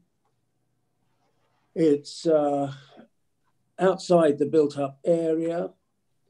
It's not in the emerging neighbourhood plan, the Ashington emerging neighbourhood plan. I'll say more about that in a moment.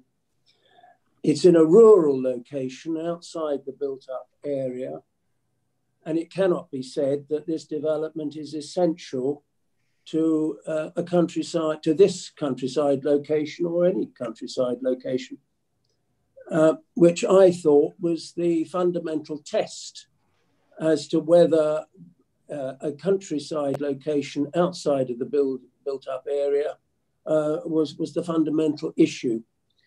Now, I know the officers don't like giving any credibility to emerging neighbourhood plans, and if the government had their way, they wouldn't give any weight to neighbourhood plans, period. But the fact is, we believe in neighbourhood plans because we're local politicians representing local communities. And these neighbourhood plans are emanations of the communities we represent. And so I think we should respect the fact that this is not in the emerging neighbourhood plan, which I ought to say is at an advanced stage. We know we cannot move to a local referendum at the moment because the government has prevented parish councils doing that during the current COVID-19 crisis. But it is at an advanced stage. And I think we should, it's a point I've made on so many occasions now, that as local councillors representing local communities, we should give a lot of weight to the hard work that our parish councillors and others put into the development of neighbourhood plans. A lot of effort has been put into the Ashington neighbourhood plan. There has been considerable unhappiness in Ashington because of the threat of a massive number of houses that they weren't expecting. And that has, to some extent, undermined their enthusiasm for working on their neighbourhood plan.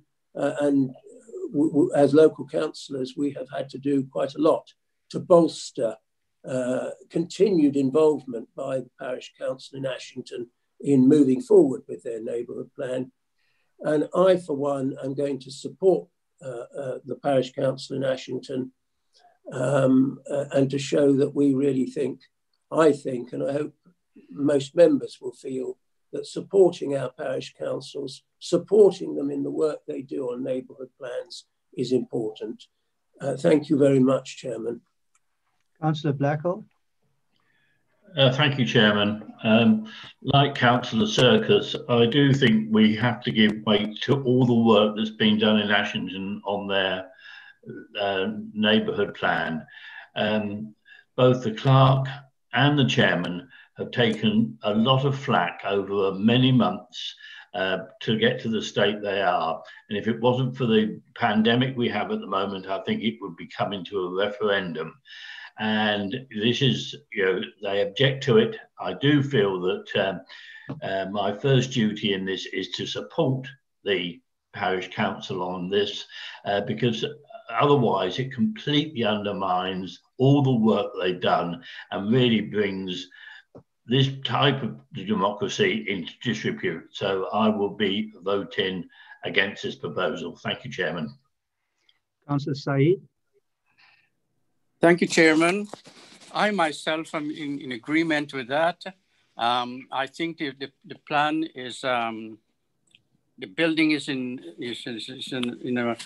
outside the building area, and I think I ought to support the council as well. So I'll vote against it. Thank you. Thank you.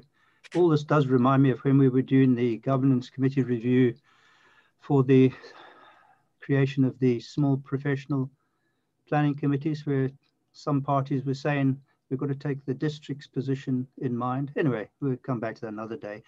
Would the head of development like to comment? I see the hand up, and then I'll pick up Councillor Vickers. Thank you, Chairman. I just wanted to remind members as to why this application is put forward. As my colleague said, this application is put forward on a fallback position because the permitted development rights, national rights, have allowed the conversion of a barn to residential. Therefore, the principle of residential development on this site has already been established.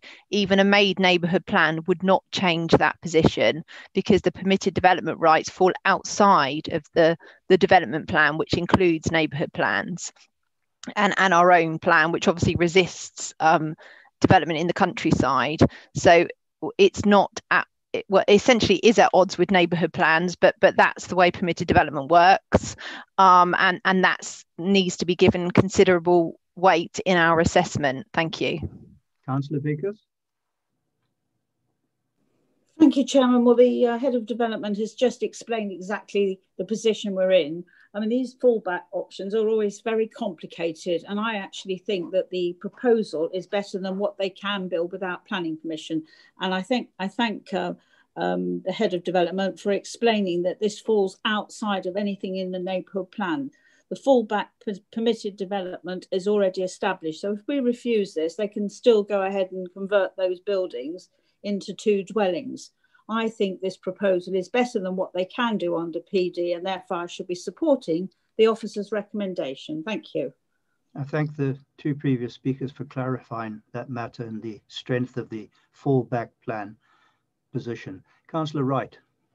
I thank you, Chairman. I do have much sympathy with the local ward members and the parish council, because often it does feel like we have these meetings only to decide on the planning application, only to be told that even if we do decide something, it doesn't really matter because, you know, there's already going to be housing's going to be built there. So I do have a lot of sympathy. I will just say that this particular site, to call it outside of the built up area seems a bit farcical, because if you go back to the site plan that the planning officer shared, there is 3 acres of asphalt and riding area right next to the site. So it's not like this is countryside.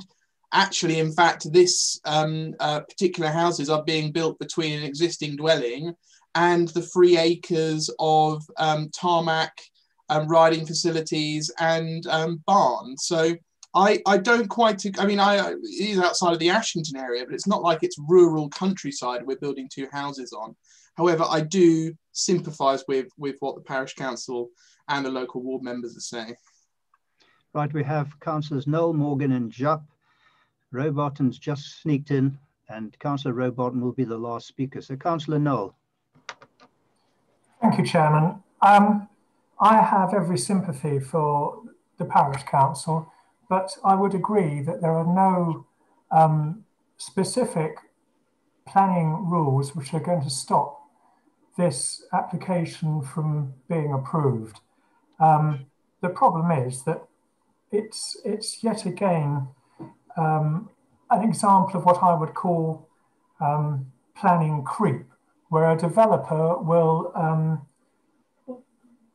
not saying this in this case, but quite often a developer will get permission for a conversion of an agricultural building onto a Class Q, and then use that to get another permission under the rule which allows them to demolish one building and build another. I have to say that actually the new scheme is of much better appearance, and I am regretfully going to vote to allow this development to go through.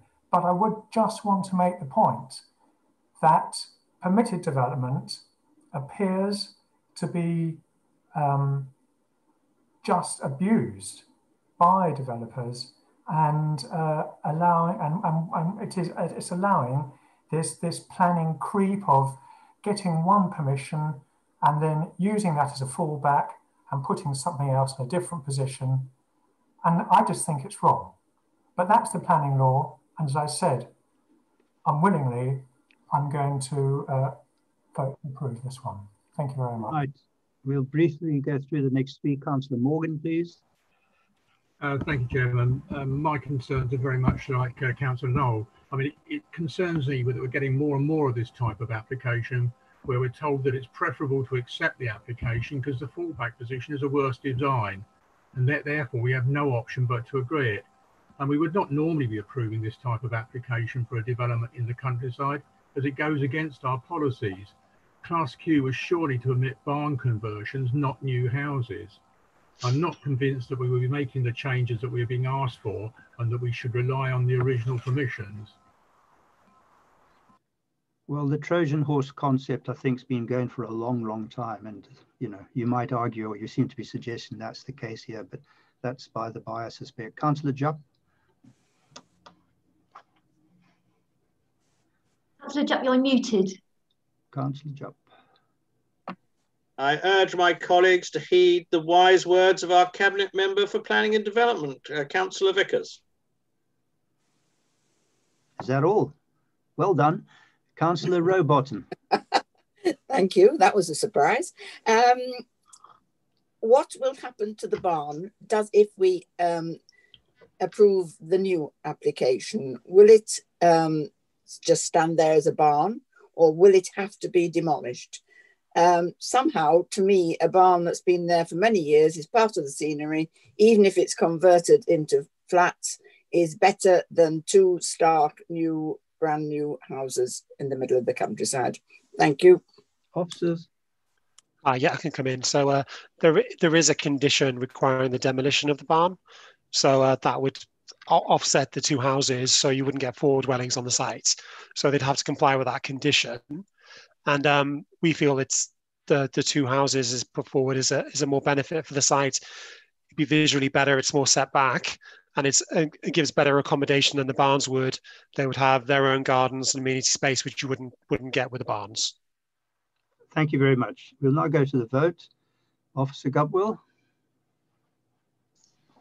Thank you. So this is a vote for the officer recommendation, which is to approve planning permission subject to the conditions as set out in the report. Councillor Blackall. Against. Thank you. Councillor Chowan. For. Councillor Circus. Against. Councillor Clark. Abstain. Councillor Croker. Abstain. Councillor Dorr. For. Councillor Donnelly. For.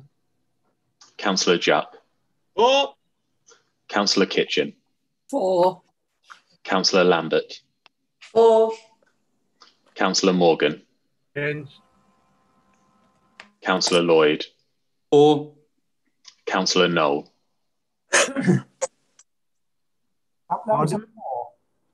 Say again. Sorry, Councillor Knoll. I keep getting interrupted. 4. Thank you very much. Councillor Platt. For. Councillor Potts. Against. Councillor Rowbottom.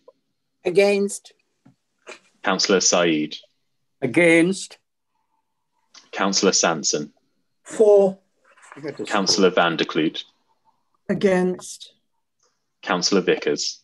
For. And Councillor Wright. For. Thank you. So that is 12 votes for, 7 against, and 2 abstentions. So planning permission has been approved. Is that yours now or the next? Thank you. We now move on to agenda item 8, erection of a temporary farm office, Pippin Farm. Would the officers like to lead? Okay, let's get the presentation up.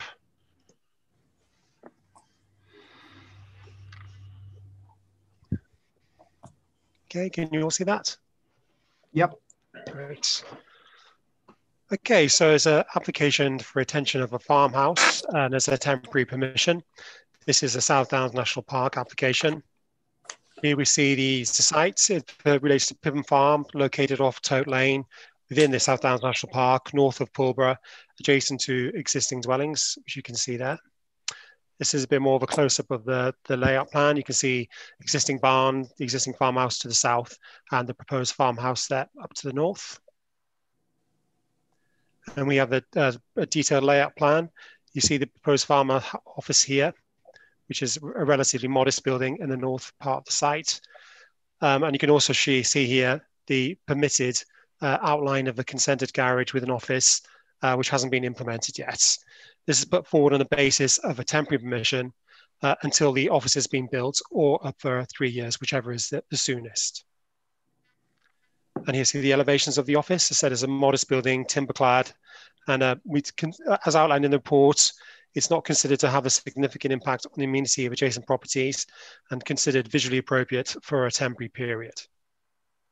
And this is, as I said, this is a regularization, so this building is in place, and this picture shows the building as placed on site.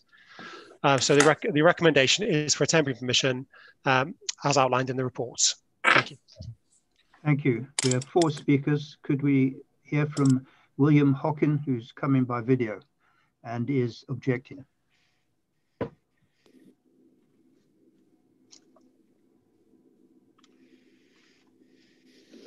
I'm William Hockin and I live at Toad Cottage. Despite the wide-ranging report, there are still some significant questions remaining, and on this basis I object. Despite the pre-application, the use or evolved use of existing buildings has been omitted. The old fruit farm office was contained in the old barn, and the previous owners used one of the 4 bedrooms. There is still extant permission to build a domestic garage and office that was approved prior to the installation of the temporary containerised structure. So this building was erected without permission, despite other options being available. There is no explanation of proportionate size for the building. In reality, Pippin agricultural use is contractorised over 2 to 3 fields with a small flock of sheep and some hay. This probably means that management can be achieved over the phone. Any record keeping would be contained within IT or a small filing cabinet. Others working at home managed within one room of, say, 12 square metres, frequently much less. So why a building with floor space of about 50 square metres is required as yet to be justified? Since compliance advised that use by Scorpio was not allowed, the building has seemed to be empty, so why is it actually needed at all? And although the building is fenced from neighbours, there are 3 windows and a rear door that overlook the neighbouring gardens. This imposes on our privacy and on child safeguarding. The building contains a kitchen and WC facilities. The report is vague on where the soil water and rainwater is discharged. I contend that there is no proper drainage apparatus installed to which this soil water is connected. This is an important health and safety and environmental issue that must be addressed. Under conditions, in brackets, or the use hereby permitted discontinued, would allow the building to remain in place despite the clear intention for it to be removed, which at the latest should be from the date of the planning approval for the garage block. I ask for the words in brackets to be removed and the amendment made for the avoidment of any doubt. Thank you. Thank you, Mr. Hockin. We'll now hear objection written statement from Carl Sturg-Nell. Would the officer care to read it? As the owner of Arran Way Cottage, I object to the application for the temporary office. My wife and I purchased Arran Way Cottage in 2005 and the land lying to the south of the cottage. Stating that the office has little impact on our cottage and being over 20 metres away is therefore incorrect.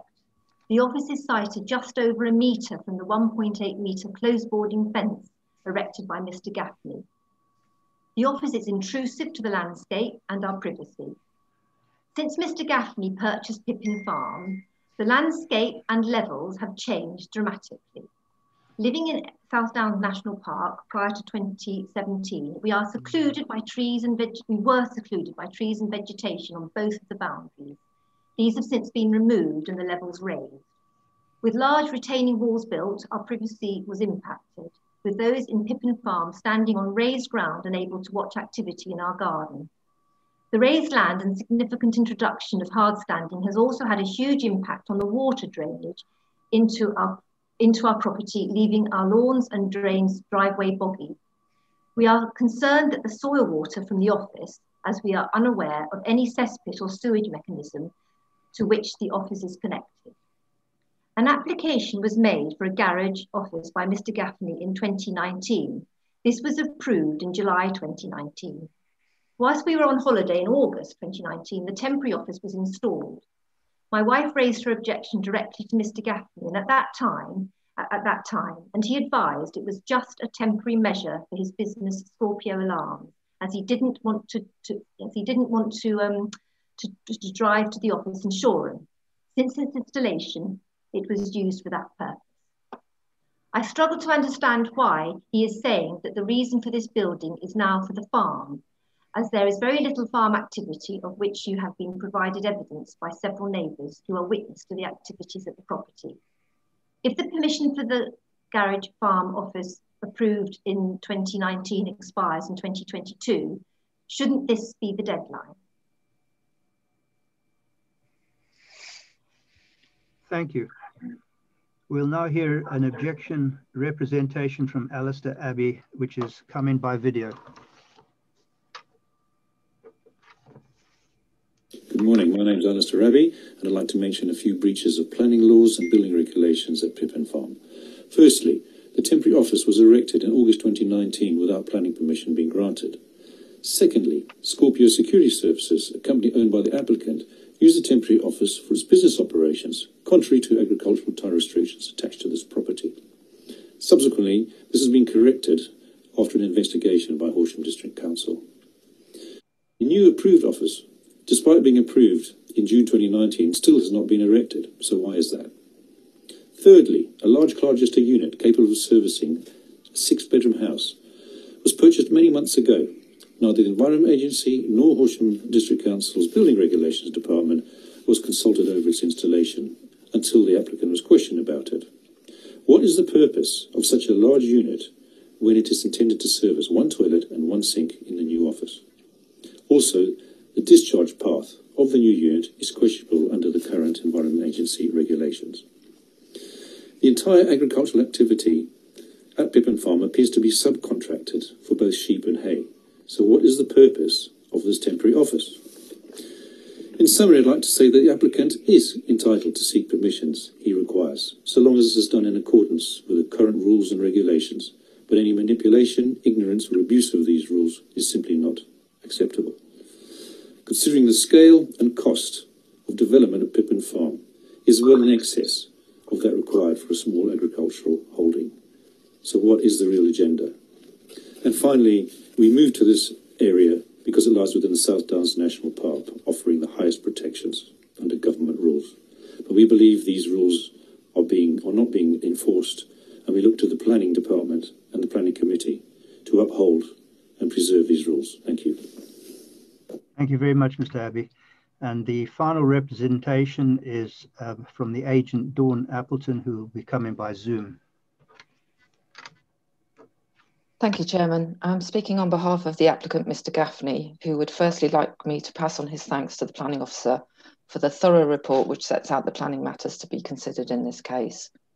Pippin Farm is a small agricultural holding with an agriculturally tied dwelling that was purchased by the applicant in early 2017. It was formerly a fruit farm, but with trees removed around 25 years ago, it can only realistically be used for hay production and grazing. It is these activities in which the applicant is legitimately engaged, having taken a hay crop each year and is using the land for the grazing of agricultural animals as well as his own horses. The Planning Authority has supported this agricultural use by granting permission for a purpose-built hay building, as well as allowing a farm office above a new garage. This application merely proposes the retention of a small building that is being used as an office with toilet facilities to serve the current needs of the holding. It will be removed once the new office is constructed. Despite it being only a temporary arrangement, the applicant has sought to ensure that it is appropriate to its context by cladding it in timber. The applicant could have chosen to use a caravan or other temporary structure which would not require planning permission, but is keen to ensure that the office and future approved buildings are built to a high standard of design and are well sited. The objectors make reference to the applicant's other non-agricultural business interests, but these do not take place from the site and should not influence the decision on this application, which must be judged on the needs of the holding and assessed in the context of the extant permission for an office on the site. Reference to other matters such as traffic and impact on adjoining residents are dealt with succinctly in the officer's report, and it is agreed that this small farm office will have little impact on those matters. The Parish Council has not objected to the application, and your officers are recommending approval for a temporary period. It is therefore requested that members agree the recommendation and grant planning permission. Thank you. Thank you very much. A question for the monitoring officer in respect of Councillor van der Kloek, who's a member of the South Downs National Park. we've had it before, that is participation in South Downs National Park application. Is there a conflict here at all?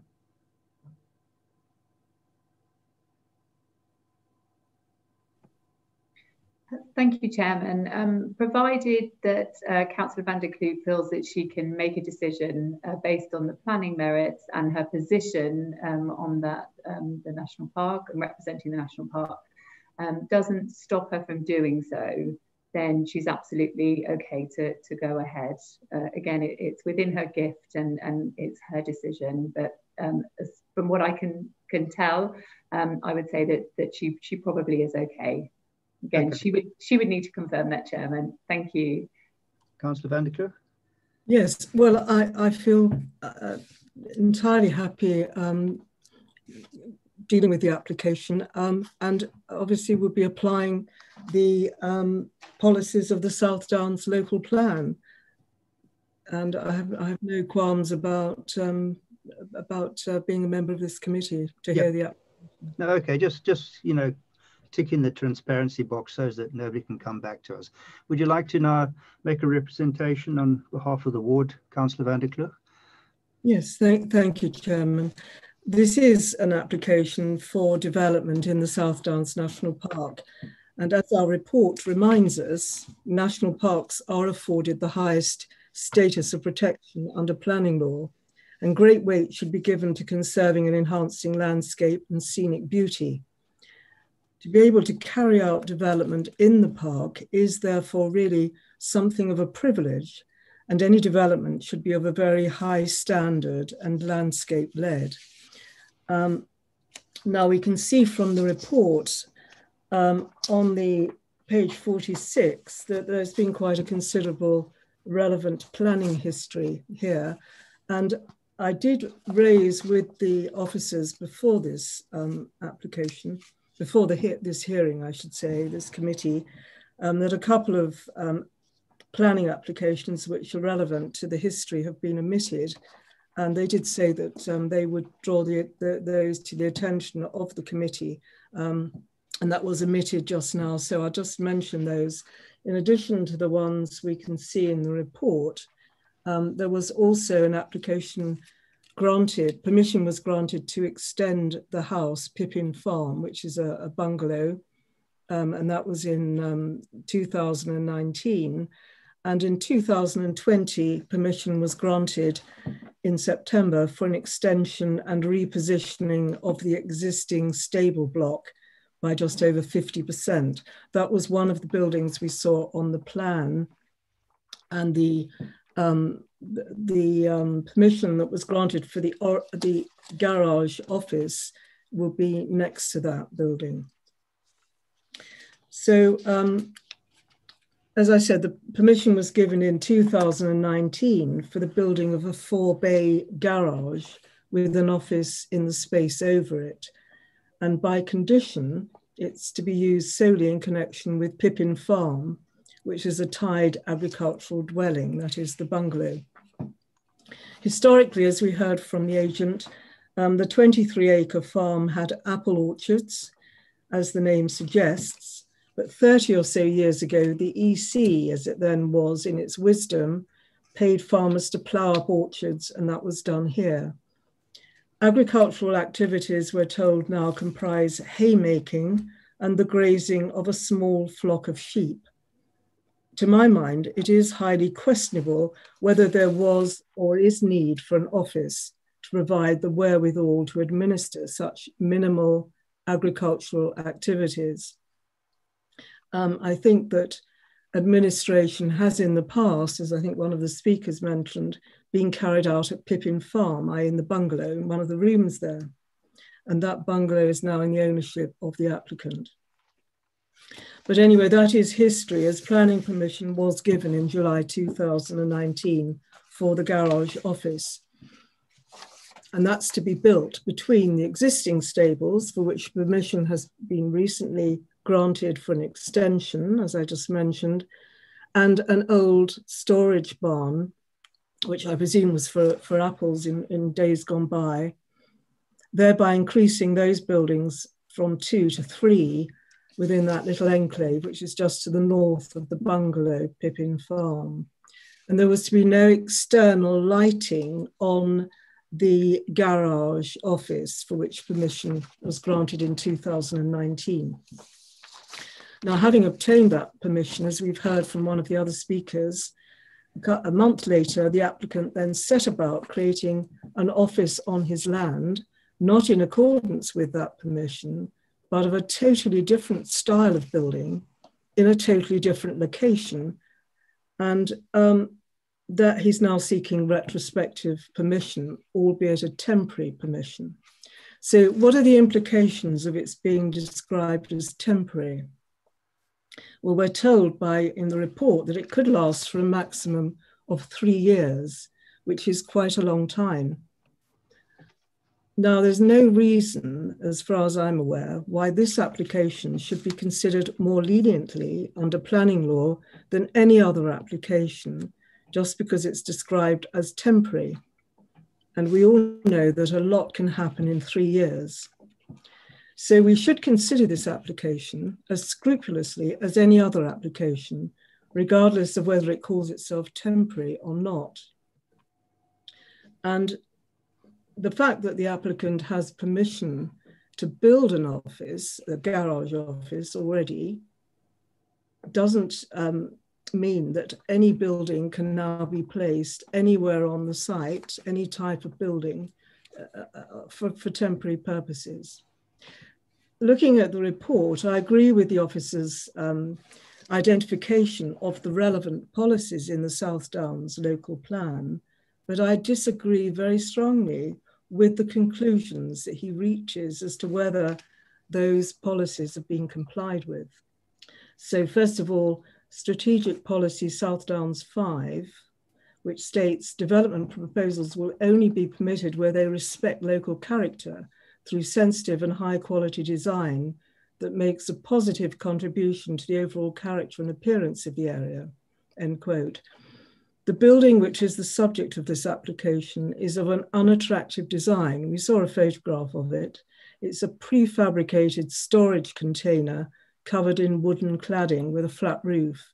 And it's quite a fair size. It's 50 square meters. So it's not a small building by any means. So that does not comply with the South Downs policy. The same policy also states that development proposals will only be permitted where they adopt a landscape-led approach and respect the local character. They should contribute to local distinctiveness and sense of place through their relationship to adjoining buildings, spaces, and landscape features, end of quote. The location of this building is clearly inappropriate. It's sited randomly on the far edge of the site, on its own, away from the small cluster of farm buildings, so bearing no relationship with them. I don't agree with the report where it says at 8.12, it's grouped with existing stabling and barn facilities. It might look like that on the plan, but actually when you go and see it in real life, it's actually separated from them by some considerable distance. That does not comply with the landscape-led requirements of SD 4 and 5 of the South Downs plan.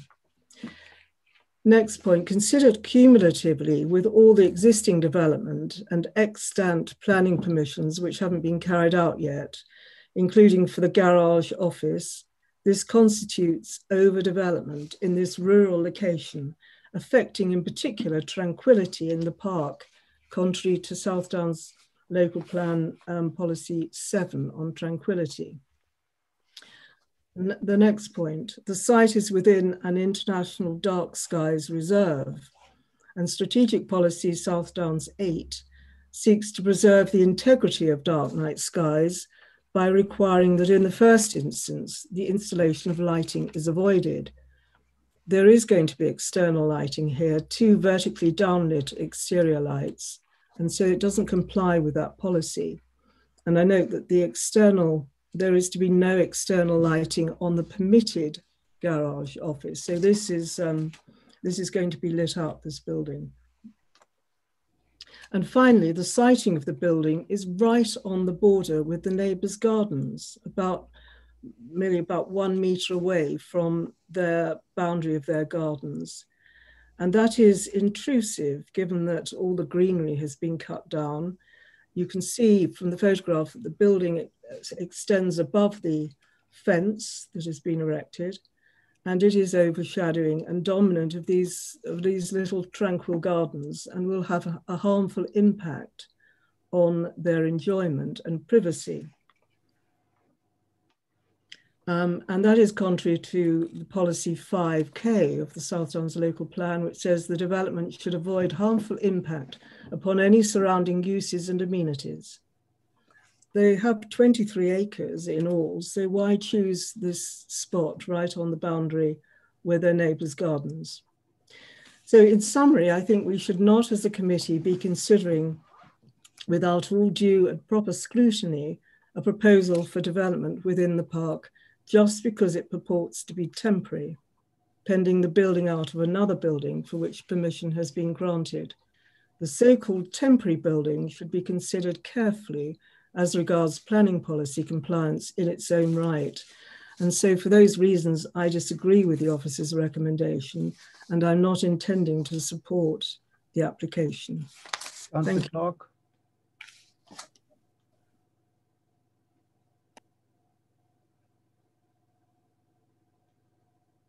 Councillor Clark. Thank you, Chairman.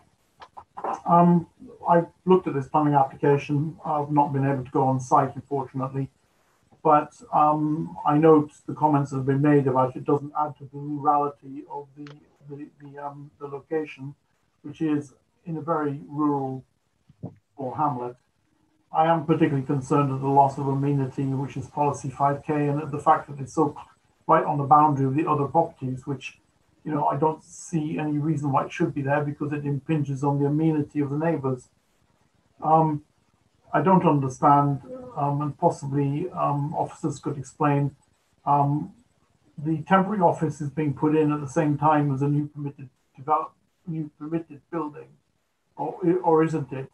And I thought there was already an office there, or already office facilities in the location.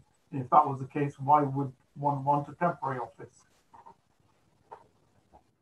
Would the officers care to respond to the two ward members? Hi, so my understanding is that the farm is diversified and that the offices is required just for the temporary period until the new offices has been built, which is subject to the other application. In terms of amenity, I think it's clear in the report that, in our view, that it doesn't impact on the adjacent neighbours. It's set back from the boundary slightly, and it's also, you've got the existing fence. So in that respect, there's no overlooking, and you wouldn't say that would be reducing a farm office reduce any noise impact. So in opinion, as stated in the report, we don't feel that there's any significant impact on neighbours there. And for the South Downs National Park, that is an important consideration, but you have to consider that this is an existing farm where there are existing buildings, and also that it is just a temporary period. And so you have to take into the need of the farm for acquiring the offices, which has to be a consideration, and that the impact on the South Downs National Park has been minimal in that respect for a temporary period. So drainage, they have included details of drainage within the application, and that's considered acceptable. But that could be a condition if required necessary. But in our opinion, we feel that that's been covered in the submission. Okay, thank you. Thank you. Do any other members wish to speak? Councillor Noel. Thank you, Chairman. I would just like to say that I support everything that Councillor van der Kloot has said. It's from the evidence placed before us by the officers, the farm is purely for horse grazing and for hay. There are other buildings I can see from the plan on the farm that would be entirely sufficient for running an office just for this level of administration. So my feeling is that there isn't complete transparency here from the applicant, and I just don't understand why this needs to be built even on a temporary basis. I know he's waiting for another office to be built, but whilst they've done this, and from the picture, there's a lot of effort gone into cladding it and putting tables outside. It doesn't look like a very temporary one to me. So I think that there's plenty of opportunity for the applicant to have an office elsewhere, not in the situation which is obviously upsetting everyone else around him. And for all the reasons that Councillor van der Kloot has put forward, then I will be objecting to this one. Thank you very much. Thank you. Last speaker is Councillor Potts. Thank you, Chairman. I don't think the viability for this need has been properly assessed given the sensitivity of its location within the National Park. So the question remains, what is the need for this office, given the apparent small scale nature of the farming operation? For that basis, I can't support this either. Thank you. Thank you. Before we go to the vote, do the officers wish to say anything further? Yes, please, Chairman. I think a need for an office is reasonable for any scale of enterprise, really. I think an office is reasonable, and an office, the need for that has already been established by the granting of a permission that has not yet been implemented. The development is reasonably small scale and in officers' view is unobtrusive. And obviously, you know, even if there are some concerns about its appearance, because it is a temporary structure, you can consider it slightly differently, and that's apparent from condition 2 if you look for the reasoning to it. So condition 2 secures the temporary period of 3 years, and it says the reason the proposed development is not considered satisfactory as a permanent measure in accordance with those policies. So officers acknowledge that there is some harm, but because of its limited timescale in which it would be in situ, and because an office has already been established by a previous permission that has not been implemented, officers consider in this instance this application is acceptable. Thank you. Thank you very much. Would the Democratic Service Officer wish to take us to the vote now, please? Yep, okay, so this is voting on the officer recommendation to approve planning permission subject to the conditions as set out in the report. Councillor Blackall. Abstain. Thank you. Councillor Chowan. Reluctant for. Councillor Circus. Against. Councillor Clark. Sorry, I didn't hear that. Against. Thank you. Councillor Croker. Against. Councillor Dorr. Against. Councillor Donnelly. Against. Councillor Jupp. For. Councillor Kitchen. Oh, sorry, Paul. I just had to cast my vote in a planning meeting. Councillor Jupp. It's all going on today. Sorry, Councillor Kitchen. For. Thank you. Councillor Lambert. For. Councillor Morgan. Abstain. Councillor Lloyd. Against. Councillor Knoll. Against. Councillor Platt. Against. Councillor Potts. Against. Councillor Rowbottom. Against.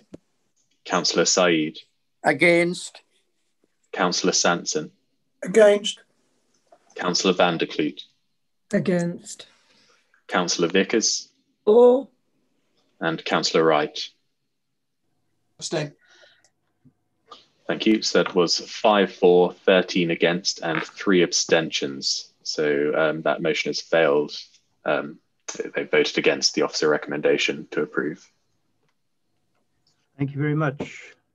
We now go on to agenda item 9, erection of livery stables with associated facilities. And Excuse me, Chair. Sorry. Yeah. I think we've refused it, but we haven't. We have to now have a motion, a council motion, as it's been refused. Thank you. Councillor van der Kloof, do you want to do a motion?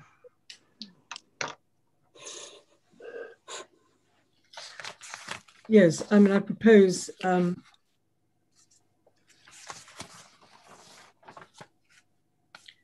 it should be refused on the grounds that it's contrary to South Downs Local Plan Policy 5,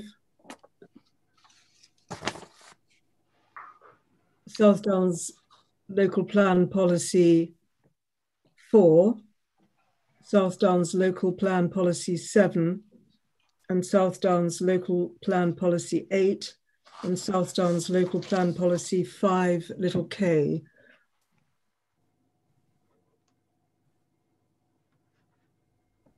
And those relate to landscape-led requirements, design, tranquility, lighting, and a harmful impact on the use of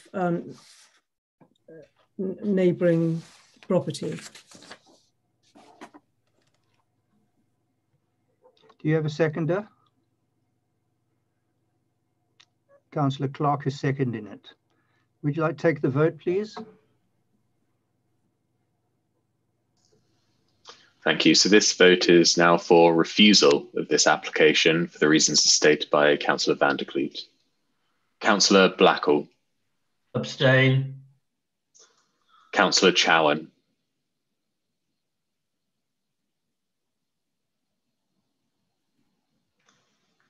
Councillor Chowan. Yeah, sorry. Abstain. Thank you. Councillor Serkis. Can I just ask for clarification on this vote? What are we? So this is a vote for the refusal of this application. So if we want to refuse the application, if you want to refuse, yes, that's correct. Yeah. Okay, 4. Thank you. Councillor Clark. 4. Councillor Croker. 4. Councillor Daw. 4. Councillor Donnelly. 4. Councillor Jupp. 4. Councillor Kitchen. 4. Councillor Lambert. Abstain. Councillor Morgan. Abstain. Councillor Lloyd. 4. Councillor Knoll. 4. Councillor Platt. 4. Councillor Potts. 4. Councillor Rowbottom. 4. Councillor Saeed. 4. Councillor Sanson. 4. Councillor van der Kloof. 4. Councillor Vickers. Abstain. And Councillor Wright. Abstain. Sorry, Councillor Wright? Sorry, abstain. Thank you. So that is 15 for and 6 abstentions. So this application has been refused. Right, application refused. Right, let me try again. Can we now move on to agenda item 9, which is the Pulborough erection of livery stables, SOSE facilities, 2 units of grooms accommodation, machinery, store, horse walker, etc., etc. This is deferred from a previous meeting and it's in Hill Farm Barn Lane. Would the officers care to lead? Okay. Right, hopefully you can all see that. So this application was deferred from September committee. Before I start, I've got an amendment to condition 14, which is regarding the use. The condition will more limit it to state that the stable buildings shall be used only as a private stabling, as rented out in full or rented out in full to a single client. So this will limit the use of the property and reduce the parking and transport impact as required by the Highway Authority. Okay, so just to remind the councillors of the site, here you see the site's located west of Cottonmore Hill, adjacent to a number of agricultural buildings to the north, including Coomlands Equestrian Centre. The red stars on the plan indicate listed buildings, and the purple line indicates a right-of-way.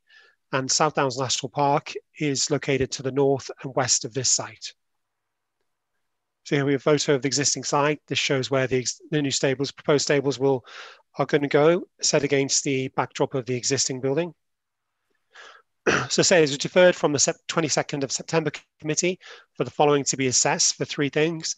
So impact on the public rights of way, assess the South Downs National Park International Dark Skies Reserve impact, and assess parking and traffic generation. So on this plan here, this is an amended plan. You can see the green line here represents the right of way. In response to the concerns regarding the impact of the right of way, the amended plan has moved the position of the horse walker, which is the circular building here, further away from the right of way, and also reduced the size of the western ring of the stables from 12 to 10 units to make it smaller. And so with this reduction, we've consulted the rights of way officer, and he has no objection to the proposal. So for the impact on the South Downs National Park, the SDNP have stated no objection subject to consideration of the Dark Skies Reserve. So in that context, we have a lighting condition recommended part of the landscaping, and is specifically put on there to details of lighting to be submitted as part of the landscaping scheme. And if you remember at the last committee, concern was raised regarding the use of roof lights, which you can see on this plan, and the light they would emit. So the applicant has stated that roof lights are required for natural light. However, he has agreed to a condition which submit details of the blinds for these roof lights, which will include details of a timer to stop any light spill in the nighttime and during when the lights are used. So that, in our opinion, addressed that concern. So finally, parking and generation. The Highway Authority have raised an objection as originally consulted, but taking into account the concerns raised by the committee, the applicant has amended and increased the size and number of the 6 large parking bays, and are now proposing 39 spaces, which is an increase, and also increase the separation distance between the rows. They've also submitted a competition log to demonstrate the level activity on events days. And this shows, and they've also shown there is an overspill parking area for parking in the event that this is needed. So overall, we feel that that has been addressed, and they've also confirmed the tracking, and the county again, the Highway Authority have again confirmed that no objection. So just remind the council of what this would look like. So overall, we feel that the 3 areas of concern have been addressed, and the application is recommended for approval as outlined in the reports. Thank you. Thank you very much. We have one speaker. The architect, Victoria Holland, will have 2 minutes on Zoom. Victoria Holland. Hello. On the 21st of September, we made a representation to the planning meeting in support of our application for livery stables at Coombelands. At this meeting, 3 issues were raised as requiring further detail. Point 1, there was concern that the location of the stables in relation to the footpath could result in dogs frightening the horses. Although we think this unlikely, we have nevertheless reduced the length of the west wing of the stables and have relocated the horse walker 3 metres further away. Since then, the Public Rights of Way officer has in fact confirmed that the footpath in question is not actually a public right of way, and that the nearest one is actually some 15 metres away. Point 2, the presence of roof lights on the roof of the stables was raised as a contravention of the dark skies policy. Our intention is to provide the horses with both natural light and natural ventilation. The positioning of the roof lights in order to bring natural light into the centre of the stables is a common feature of the American barn and a sustainable approach to maximising natural light. Should any background lighting be required at night, the levels would be kept to a minimum. If the roof lights are still a concern, the owner is happy to consider automatic blackout blinds. Although this isn't particularly desirable owing to the electricity consumption by the motors, it certainly wouldn't be ruled out as an option. Point 3, there were concerns raised that the proposed car parking would be insufficient. Our client has therefore in detail described how the centre operates and the fact that when an event is taking place, only a limited number of contestants will be present. There are unlikely to be more than 25 horse boxes parked at any one time. It should also be noted that the new livery stables will be supervised by a single livery professional and not individual ones. This person will live on site and therefore will generate minimal traffic movements themselves. In total recognition of this concern, however, the parking provision has now been increased to a total of 39 spaces, and each space increased in size to allow for optimum manoeuvrability and also for larger horse boxes. We should be very grateful of the committee's support. Thank you. Thank you, Victoria Holland. Councillor Clark. Right, John, before I comment, could I ask, or would it be possible for the officer to put back up the site diagram, because I think the site diagram is in error. I also note the comment that was made about the lie of the footpath, but can we just have a look at where the footpath lies, because I think people will get the wrong idea. Hold on.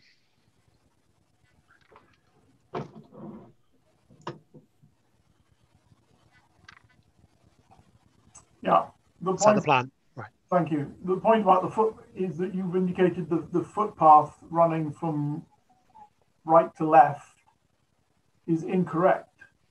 In fact, there is a brown line or an orange, there is a line above it heading diagonally up towards the intersection with the other footpath. That is the path of the footpath.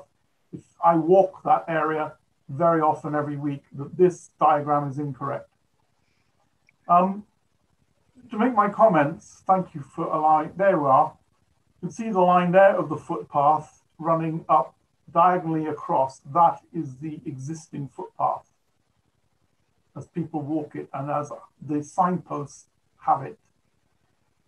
I find this one now very difficult. It was clear last time. This time it's more difficult because the horse walk has been moved away from the footpath. I hear the comments about dogs and horses. Well, my personal experience of horses and dogs is they don't mix particularly. And I'm also glad that the leg, if I can put it this way, has been shortened somewhat. So the main points that I had concerns about have been allayed or addressed. And for that, I'm very grateful to the applicant and to the officers working on it. I still have, as cabinet member for economic development, I should be overjoyed at the expansion of the business and more business into the area. And in theory, as cabinet member for economic development, I am. But as a local member and knowing that area so well, I hear the discussions and the arguments from officers about expanding the car parking and putting in more facility for the car parking, and I am still not convinced. The point is, I have lived with that Coomans area now. I've been living in this village for over 12 years. In the summer, vehicles spill all over the place for these competitions, and I hear what was said about logs and stuff, but what's happening today is vehicles are parking over that development. Now, I acknowledge the car park's been extended, but I am not convinced. If you look at the horse boxes going up there, it's not rinky-dink little 3 or 4 or 5 meter horse boxes. You have a large number of HGV type vehicles going up there, discharging 2 or 3 or 4 horses. I appreciate that the officers have done their best to take it forward and to expand on it and work with the applicant. I'm likely to abstain on this one because, I mean, most of the points have been addressed, but I am still not convinced about the traffic flows. If a traffic flow condition can be put in or something to tighten up on the parking and on the vehicles using the car park, I'd be grateful if somebody could think up with something. Thank you. Do officers wish to comment? Well, you take those points on board, but as originally submitted, it was considered acceptable in terms of its highways, and now it's been approved, and more information has been submitted to show that that the tracking is acceptable. The only thing I can think of is we can condition it further for, if it's regarding the events, you can ask for an events management plan to be submitted to cover that aspect. If the council thinks that's appropriate, it would be perfectly acceptable to require that by condition. Right, we'll come back to that, I guess. Councillor Rowbottom. Thank you. Just a bit of clarification, please, Jason. I'm sure that to start with, you said that this was for private use only, for personal use only, I think you said. But then the agent talks about liveries. So can you have both? I mean, together? Surely, if people have horses at livery there, they're going to be in and out all the time to see them. but I'm sure you said something at all about but being for personal use only. Can you please clarify that? Yes, as it was raised by the highways regarding the highways impact. So and it was also in line with what they've suggested in their application, that the stables building should only be used for private stabling by the owners themselves or rented out in full for a single client. So I know that's a bit confusing, but what I mean is it won't be open for general commercial use. You won't have individual users in each stables. So you'll either have you'll either have the owners using it, or rent the whole thing out for a single use. So it won't be like a normal livery when you have each individual stable being rented out. So that was a requirement from the highways team to reduce the highway impacts, and also it's in line with their submission. So I hope that makes sense. Did the agent say something about being liveries? Well, it is a livery, I suppose, but it's really who uses it. So it depends what your definition of livery is, I suppose. But as I said, we'd be imposing that condition as required by the highways, so that will limit the use. Okay, thank you. Councillor Lloyd. Thank you, Chair. Actually, I think this is a very good design. They've also addressed I think they've addressed quite well the issues that were raised at the last meeting. But Councillor Clark has already voiced his concerns over access and parking, and these are my concerns as well. On event days in particular, I think there'll be significant access issues to the lane and to the main road with the trailers and these, has already been pointed out, very large horse boxes being stacked up and blocking access to the farm and also to the lane. The fact that the applicant has allowed for an overflow car park is a clear indication, in my view, that significant numbers of people are expected to attend these events. And I'm skeptical about the time people will spend on site. I think they mentioned 2 hours. And it's my view from experience, having attended these events before, that these people come for the whole day. So in view of this, if members are minded to approve the application, I would like to see a condition included for a traffic management plan to cover the management of traffic and the access from the main road to the lane and from the lane into the new access road to prevent any restriction of access into the farm and obviously any blockage in the main road. Thank you, Chair. Thank you. We have 3 speakers and they'll be the last speakers, ending with Councillor Vickers. We'll go to Councillor Jupp, please. Thank you, Chairman. I agree with Councillor Rowbottom's query. There seems to be a conflict between what we believe to be livery stables, which means that people keep their horses there and they go and see them every morning or evening or weekend, and what we were told about just one private operator. The private operator will probably then sublet them to all the different owners of those horses. So I think that needs to be clarified, because that impacts on the concerns of both Councillor Clark and Councillor Lloyd. Thank you. Do officers wish to respond on that again? Well, we could expand on the condition. So there's a recommending condition that the stable shall only be used as private stabling or rented out in single or rent out in full to a single client. So we could expand that to say that they shan't be rented out to individuals in their own. So we could expand the condition out to make it clear that the concern that Councillor Jupp has won't occur. If I could just add to that, another option would be to delegate approval to me in consultation with local members and the chair and vice chair to finalise conditions relating to the limitations on the use of the stables, and also the details of the condition relating to the traffic management plan and events plan, if members wish to add those conditions on. Thank you. Yeah, I think that's a good suggestion. So thank you. We will take that on board and I think agree that. Councillor Noel. Thank you, Chairman. I should be very brief. In addition to the concerns that councillors have already voiced in relation to this application, I would like to add a further concern, which I have, about lighting. It's only a kilometre away from the border of the national park. The dark skies, as I mentioned at the last time this application came before us, the dark skies policy requires a penumbra which actually has got to extend more than a kilometre away from the border of the park. And the application mentions events in various different places, and obviously there are going to be events here, otherwise there'd be no point in putting this proposal forward in the first place. I'm concerned that, especially at this time of year, it gets dark well before any event would finish, so therefore they would be using floodlights, although I know most horse riding events take place in the summer. However, the floodlights would be affecting the dark skies policy of the South Downs National Park, and that leads for me to have very significant concerns. And I would like to see conditions prohibiting lighting, any flood lighting after dark. Thank you. Councillor Vickers. Chairman, without wanting to prolong this any longer, I think we've had a really good debate. This was a long discussion last time. I thank the officers for getting the amendments that were required, moving the horse walker and reducing the western part of the livery stable has sincerely helped the footpath area.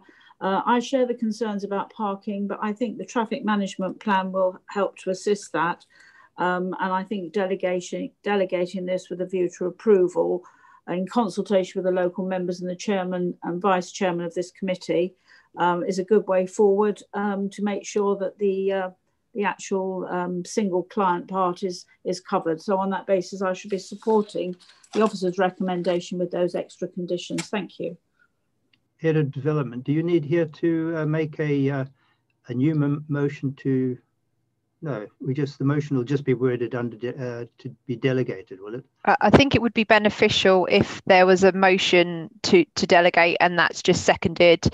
And I just wanted to comment quickly with regard to Councillor Knoll. Condition 18 advises no external lighting. But obviously, if it's delegated for approval, that's something that local members and the chair and vice chair can consider in any event. Thank you. Thank you very much. Councillor Clark, would you like to propose? Thank you, Chairman. I would like to propose that we accept this application with the conditions that the head of development has suggested to do with local members, and to tighten up on the parking and the other bits and pieces that she's mentioned previously. Is there a seconder? Chairman, can I just confirm that we're delegating this for approval subject to those conditions in consultation? That's all. Yes. I think that's what Councillor Clark's saying. Yes. That's what I tried to say. Yeah, thank you.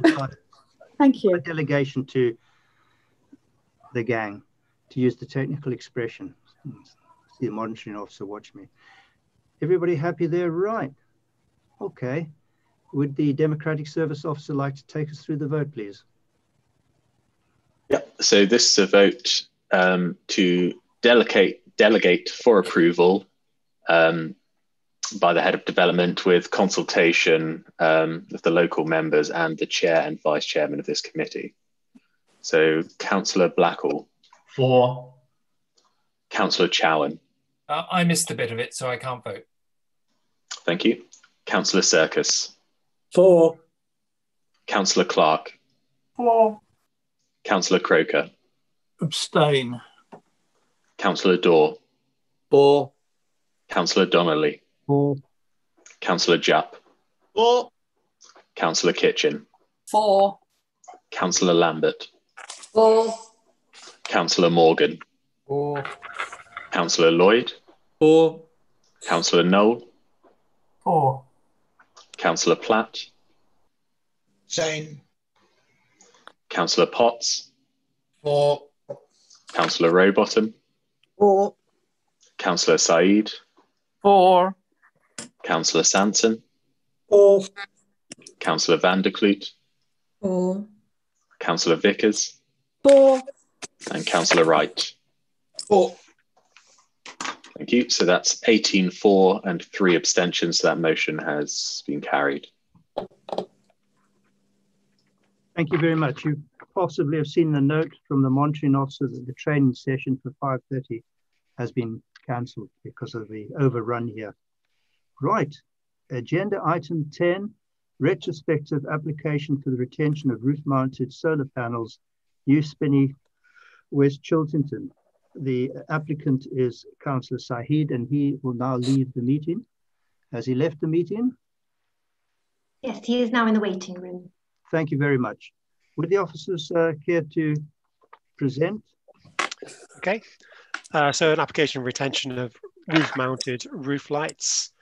Here we can see the location plan relates to a detached property in the north side of Spinney Lane in West Chiltington.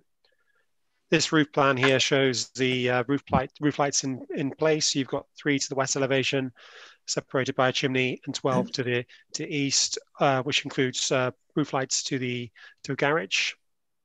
So it says this is retrospective, so the roof lights are in place. So here you see the east elevation, sorry, with the roof lights on the roof slope, but also on the garage. And here you see the roof lights, less roof lights on the west elevation. So overall, we feel that this application's acceptable.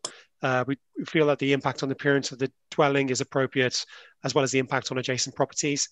And that takes into account policy 36, which requires development to minimize its energy use. So overall, we feel this is an appropriate development. Thank you.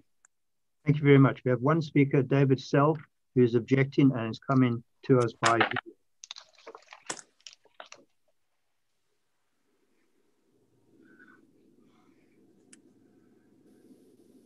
1. Application DC20/1547. I am specifically objecting to the solar panels fitted to the roof of the garage, which, as you can see from behind me, and because of the topography of the lane, are less than 1 metre above my garden and less than 1 metre from my boundary.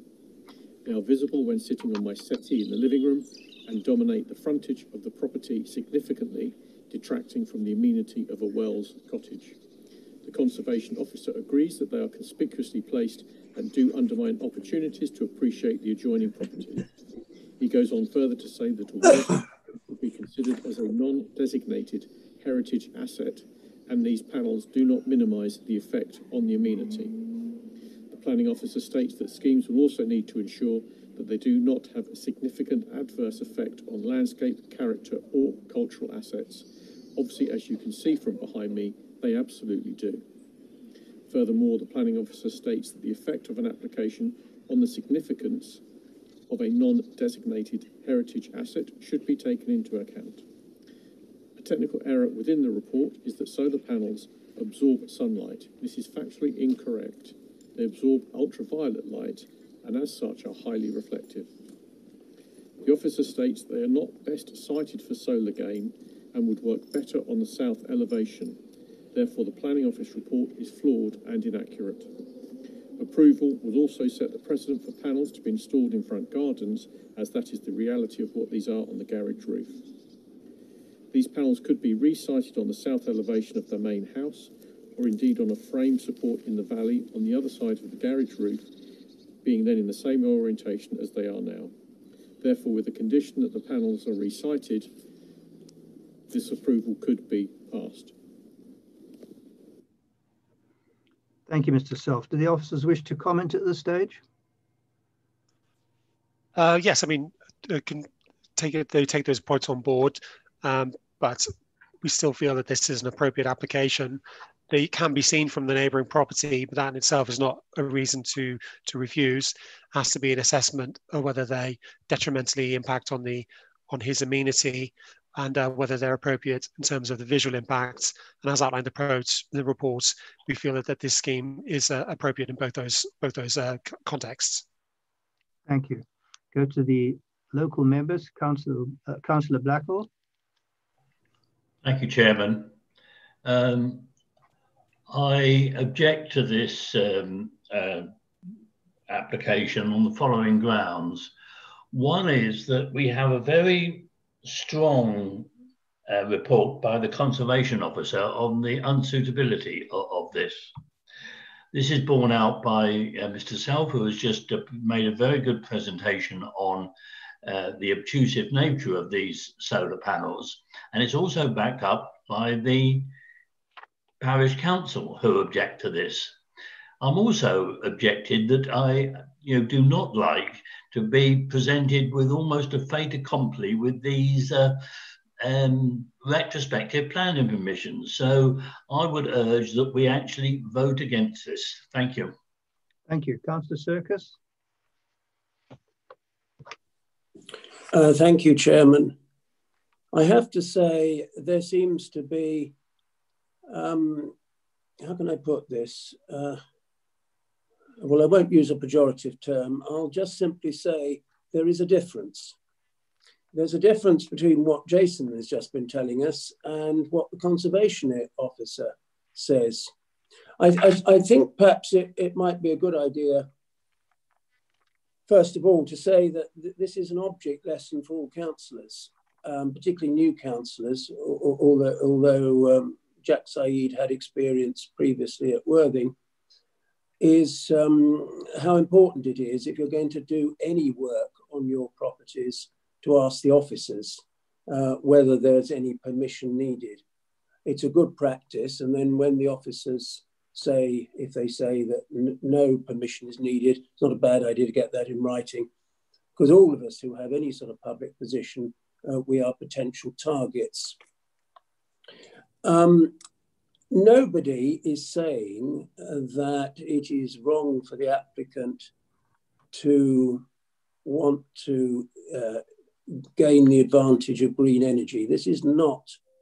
The concerns that my colleague has raised are not opposition to green energy. And how could I, as the Cabinet Member for the Environment, be against green energy?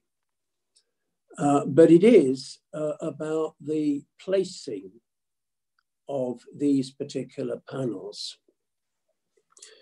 And you can see from paragraph 3.2, and I'd refer members to what the conservation officers said. I agree that they are conspicuously placed and do undermine opportunities to appreciate the adjacent Pixies and Blue Cedar, both being Wells cottages.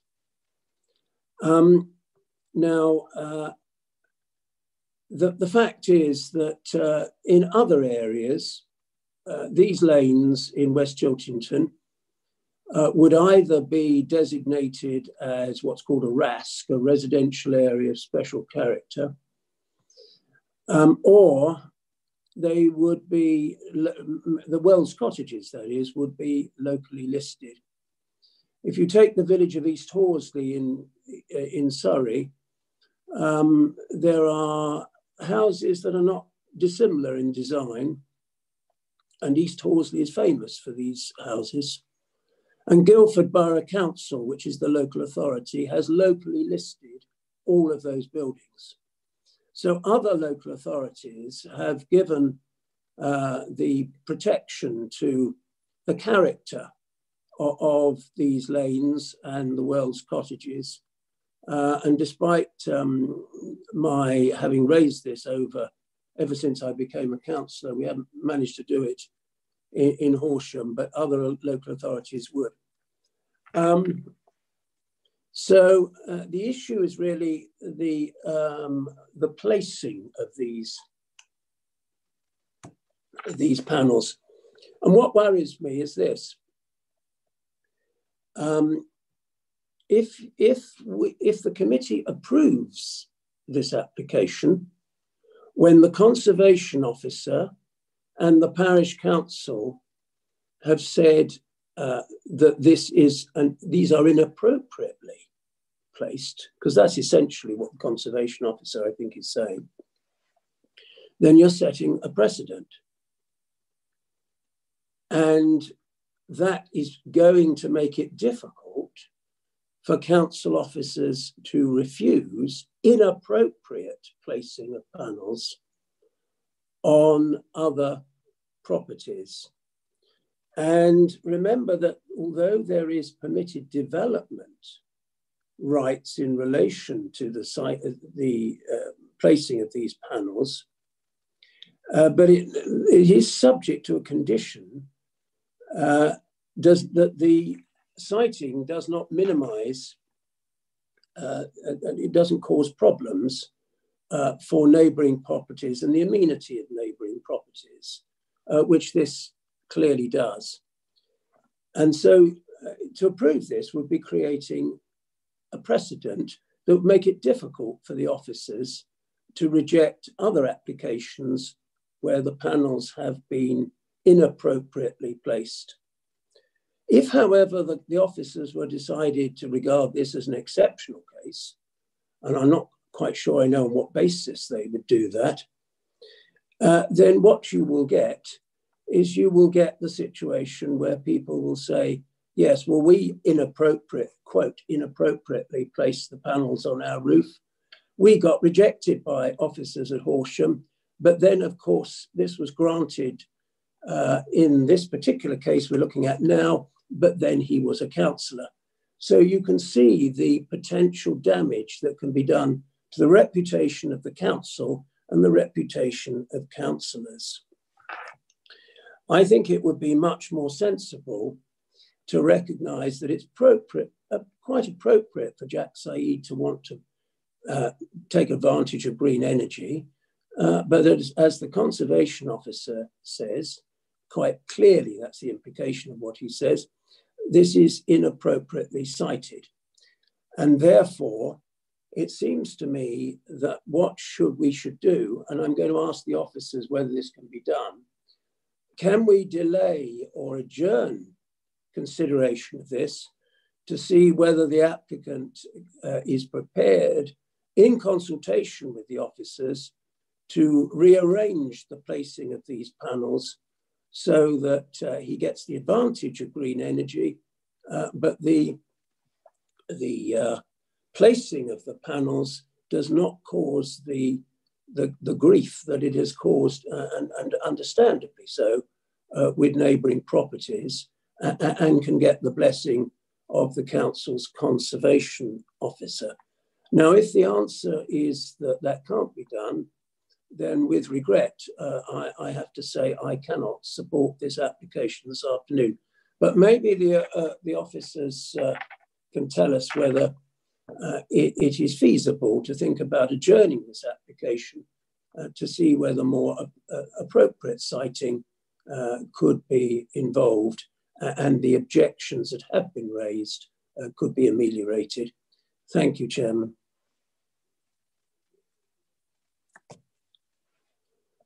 Head of Development. Thank you, Chairman.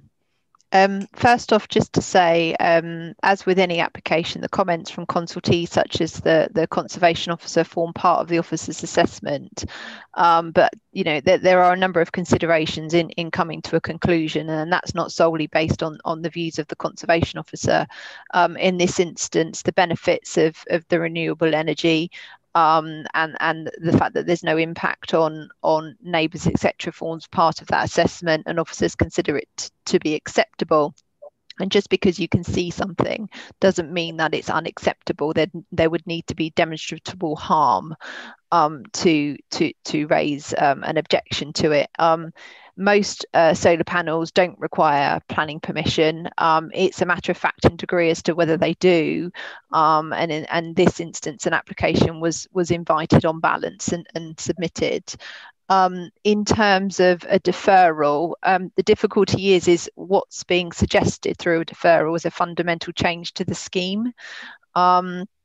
So my advice would be we should proceed with a decision, but it is open to members to seek a deferral to see whether they can be changed. But obviously that's a very different proposal than what's before us. It wouldn't be appropriate to add a condition, I think, as was mentioned by a speaker, because that again, that's not the proposal before us. It would be up to the applicant if they choose to change the scheme, which we can ask them by deferral. Thank you. Councillor Vickers. Thank you, Chairman. We need to be mindful of the requirement to use renewable energy and reduce our carbon footprint. So from that perspective, I welcome this. But I absolutely support the view that there is some harm on the neighbour And I would like a deferral so we can go back and ask him to move them. If not, I think we should refuse it. So I'm easy either way. Either we go for a deferral to ask the applicant to move those panels onto perhaps the southern elevation rather than the ones closest to the neighbour's garden.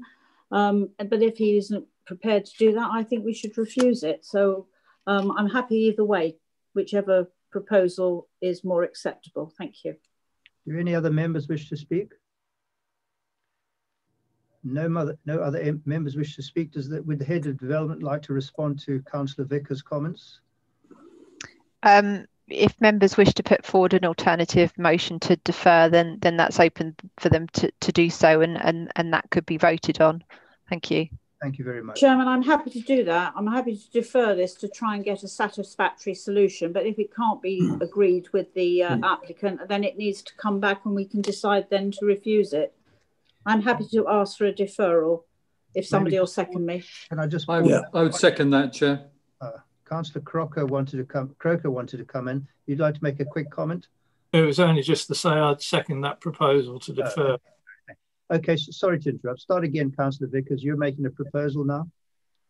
Yes, thank you, Chairman. I suggest we defer a decision so the officers can go away and ask the applicant to move those panels that are causing the most concern. And if he's not prepared to do that, we'll bring it back to committee and then the committee can decide whether they want to refuse. Thank you. Councillor Serkis, I think, in a second. Councillor Serkis, you second? Yes, well, I'm happy to second. Thank you very much. Thank you very much. Can we go to the vote? Oh, sorry, hang on. Councillor Lloyd. Have you got your hand up, Councillor Lloyd? Oh, you're just waving to me. That's okay, that's nice, thank you. Right, maybe go to the vote. Okay, so this is a vote for the deferral of this application. Councillor Blackall. For. Councillor Chowan. For. Councillor Serkis.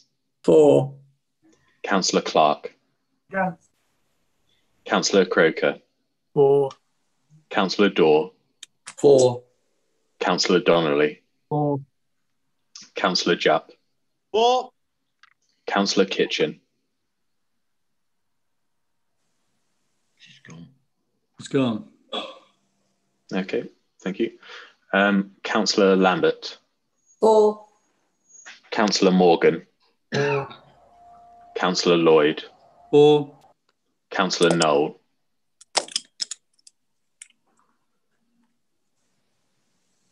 Councillor Knoll. That was a 4. Thank you very much. Councillor Platt.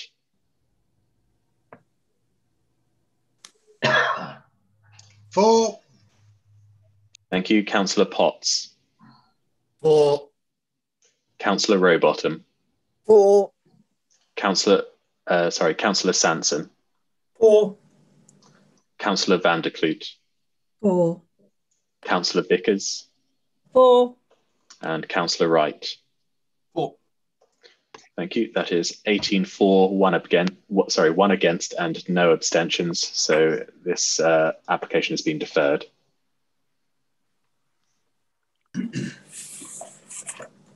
Thank you. Can I just ask, as a point of information, who will be involved in these discussions?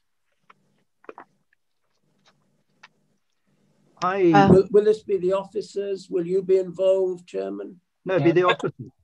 Local members? I don't think so. I think just the officers would be. Okay. Yeah. Generally, it would be the officers, but I think it would be beneficial if we had a conversation with local members as well. Okay, if you're happy with that. Yeah, Thank you very much. It doesn't form part of the resolution, but it's good to keep you updated anyway. Yeah, thank you. Right. Where are we now? Horses.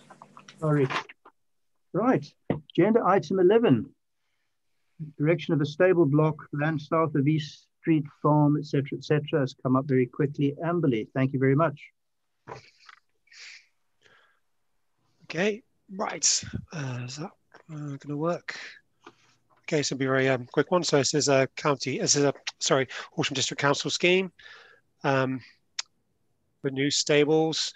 If you go to the site, there's a field to the south of East Street at Amberley. Amberley includes a conservation area, so this will be adjacent to the conservation area. It also includes a number of listed buildings, which I've highlighted in the blue circles, and I've also shown indicatively where the stables will be. So this is a picture of the site, and I've indicatively shown there where the new stables will be on the field. So here we see the floor plans elevations. It has been demonstrated that there's a need for these stables, and we also, as outlined in the report, feel the scheme's appropriate in terms of its siting, the impact on the setting of the conservation area and listed building. So the scheme is recommended for approval as outlined in the report. Thank you. Thank you very much. There are no public speakers. I'll go to the ward members. Councillor Clark.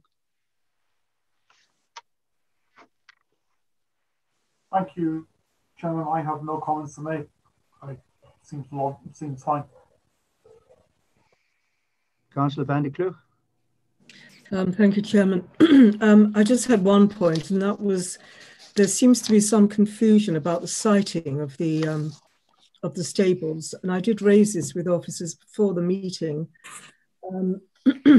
If you look at the plan, well, nobody can because I've got them in front of me, but the plan put in by the applicant shows the siting of the stables to be in a different place from the plan that was just put up by the officer, which shows the stables to be sited on the boundary of Wisteria Cottages Garden.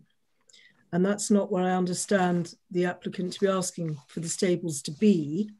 And I just asked for clarification of that before the meeting, and I was told that the officer's plan was incorrect, the one we've just looked at, and that if you could put it up again, please, and we can establish where the stables are meant to be going. Okay, yeah, sorry. I mean, I can show you the block plan that was submitted as part of the application, which will be the approved plan. So you just bear with me. Can you see that? Yep. Yep. So that will be the approved plan showing the position of the stables. Yeah, and can you just show with your highlighter where the plan was, where it was on the previous plan? It was up higher near Wisteria Cottages Garden. Okay. Yeah. I mean, I did get that from the committee report, so I apologise if that wasn't quite correct. Yes, that's a committee report plan. Yeah. Which so is wrong. Yeah. So that was incorrect, right? Yes. So the plan I showed you before would be the approved plan. The one where it's more to the south. Yes. There you go. That one. Thank you. Okay. Well, thank you for clarifying that, and provided that is made quite clear in the permission, I've got no objections to this application. Thank you. Yes. Apologies for that. You know, can confirm this will be the approved plan for the layout. Thank you. Right, we have Councillor Jupp wishes to speak. Councillor Jupp. It was only to advise you that I may have to leave before the end of this particular topic. It's now 5 to 6 and we started at 2:30 and I have another meeting to go to. That was all. Thank you. Yes, I think we're going to close off quickly now. Are there any other parties who wish to speak? Nobody wishes to speak. Anything else the officers wish to say? Nothing further from the officers. May we go to the vote, please, Democratic Services? Yep. Okay. So this vote is for the officer recommendation to approve planning permission, subject to the conditions as set out in the report. Councillor Blackwell. For. Councillor Chowan. For. Councillor Circus. For. Councillor Clark. For. Councillor Croker. For. Councillor Daw. For. Councillor Donnelly. For. Councillor Jupp. For. Councillor Kitchen. For. Councillor Lambert. For. Councillor Morgan. For. Councillor Lloyd. For. Councillor Noel. For. Councillor Platt. For. Councillor Potts. For. Councillor Rowbottom. For. Councillor Said. 4. Councillor Sanson. 4. Councillor van der Kloot. 4. Councillor Vickers. 4. Thank you. Councillor Wright. 4. Thank you. So that is unanimous 4. So the planning application has been approved. Well, thank you very much. Item 12, urgent business. There's none other than to go to the loo or the fridge. And I do thank you all for your patience over this long meeting. I think there was some very good debate. And as we know, planning meetings like a piece of string. You never know how long it really is. So thank you very much. And I wish Councillor Jock all the best at his next meeting.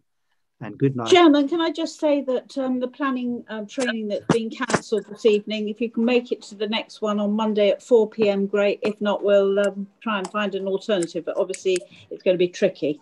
We'll come back to you all. But thank you all very much. That's a good point. Thank you very much. Thank you, everybody. Thank you. Good night, everybody.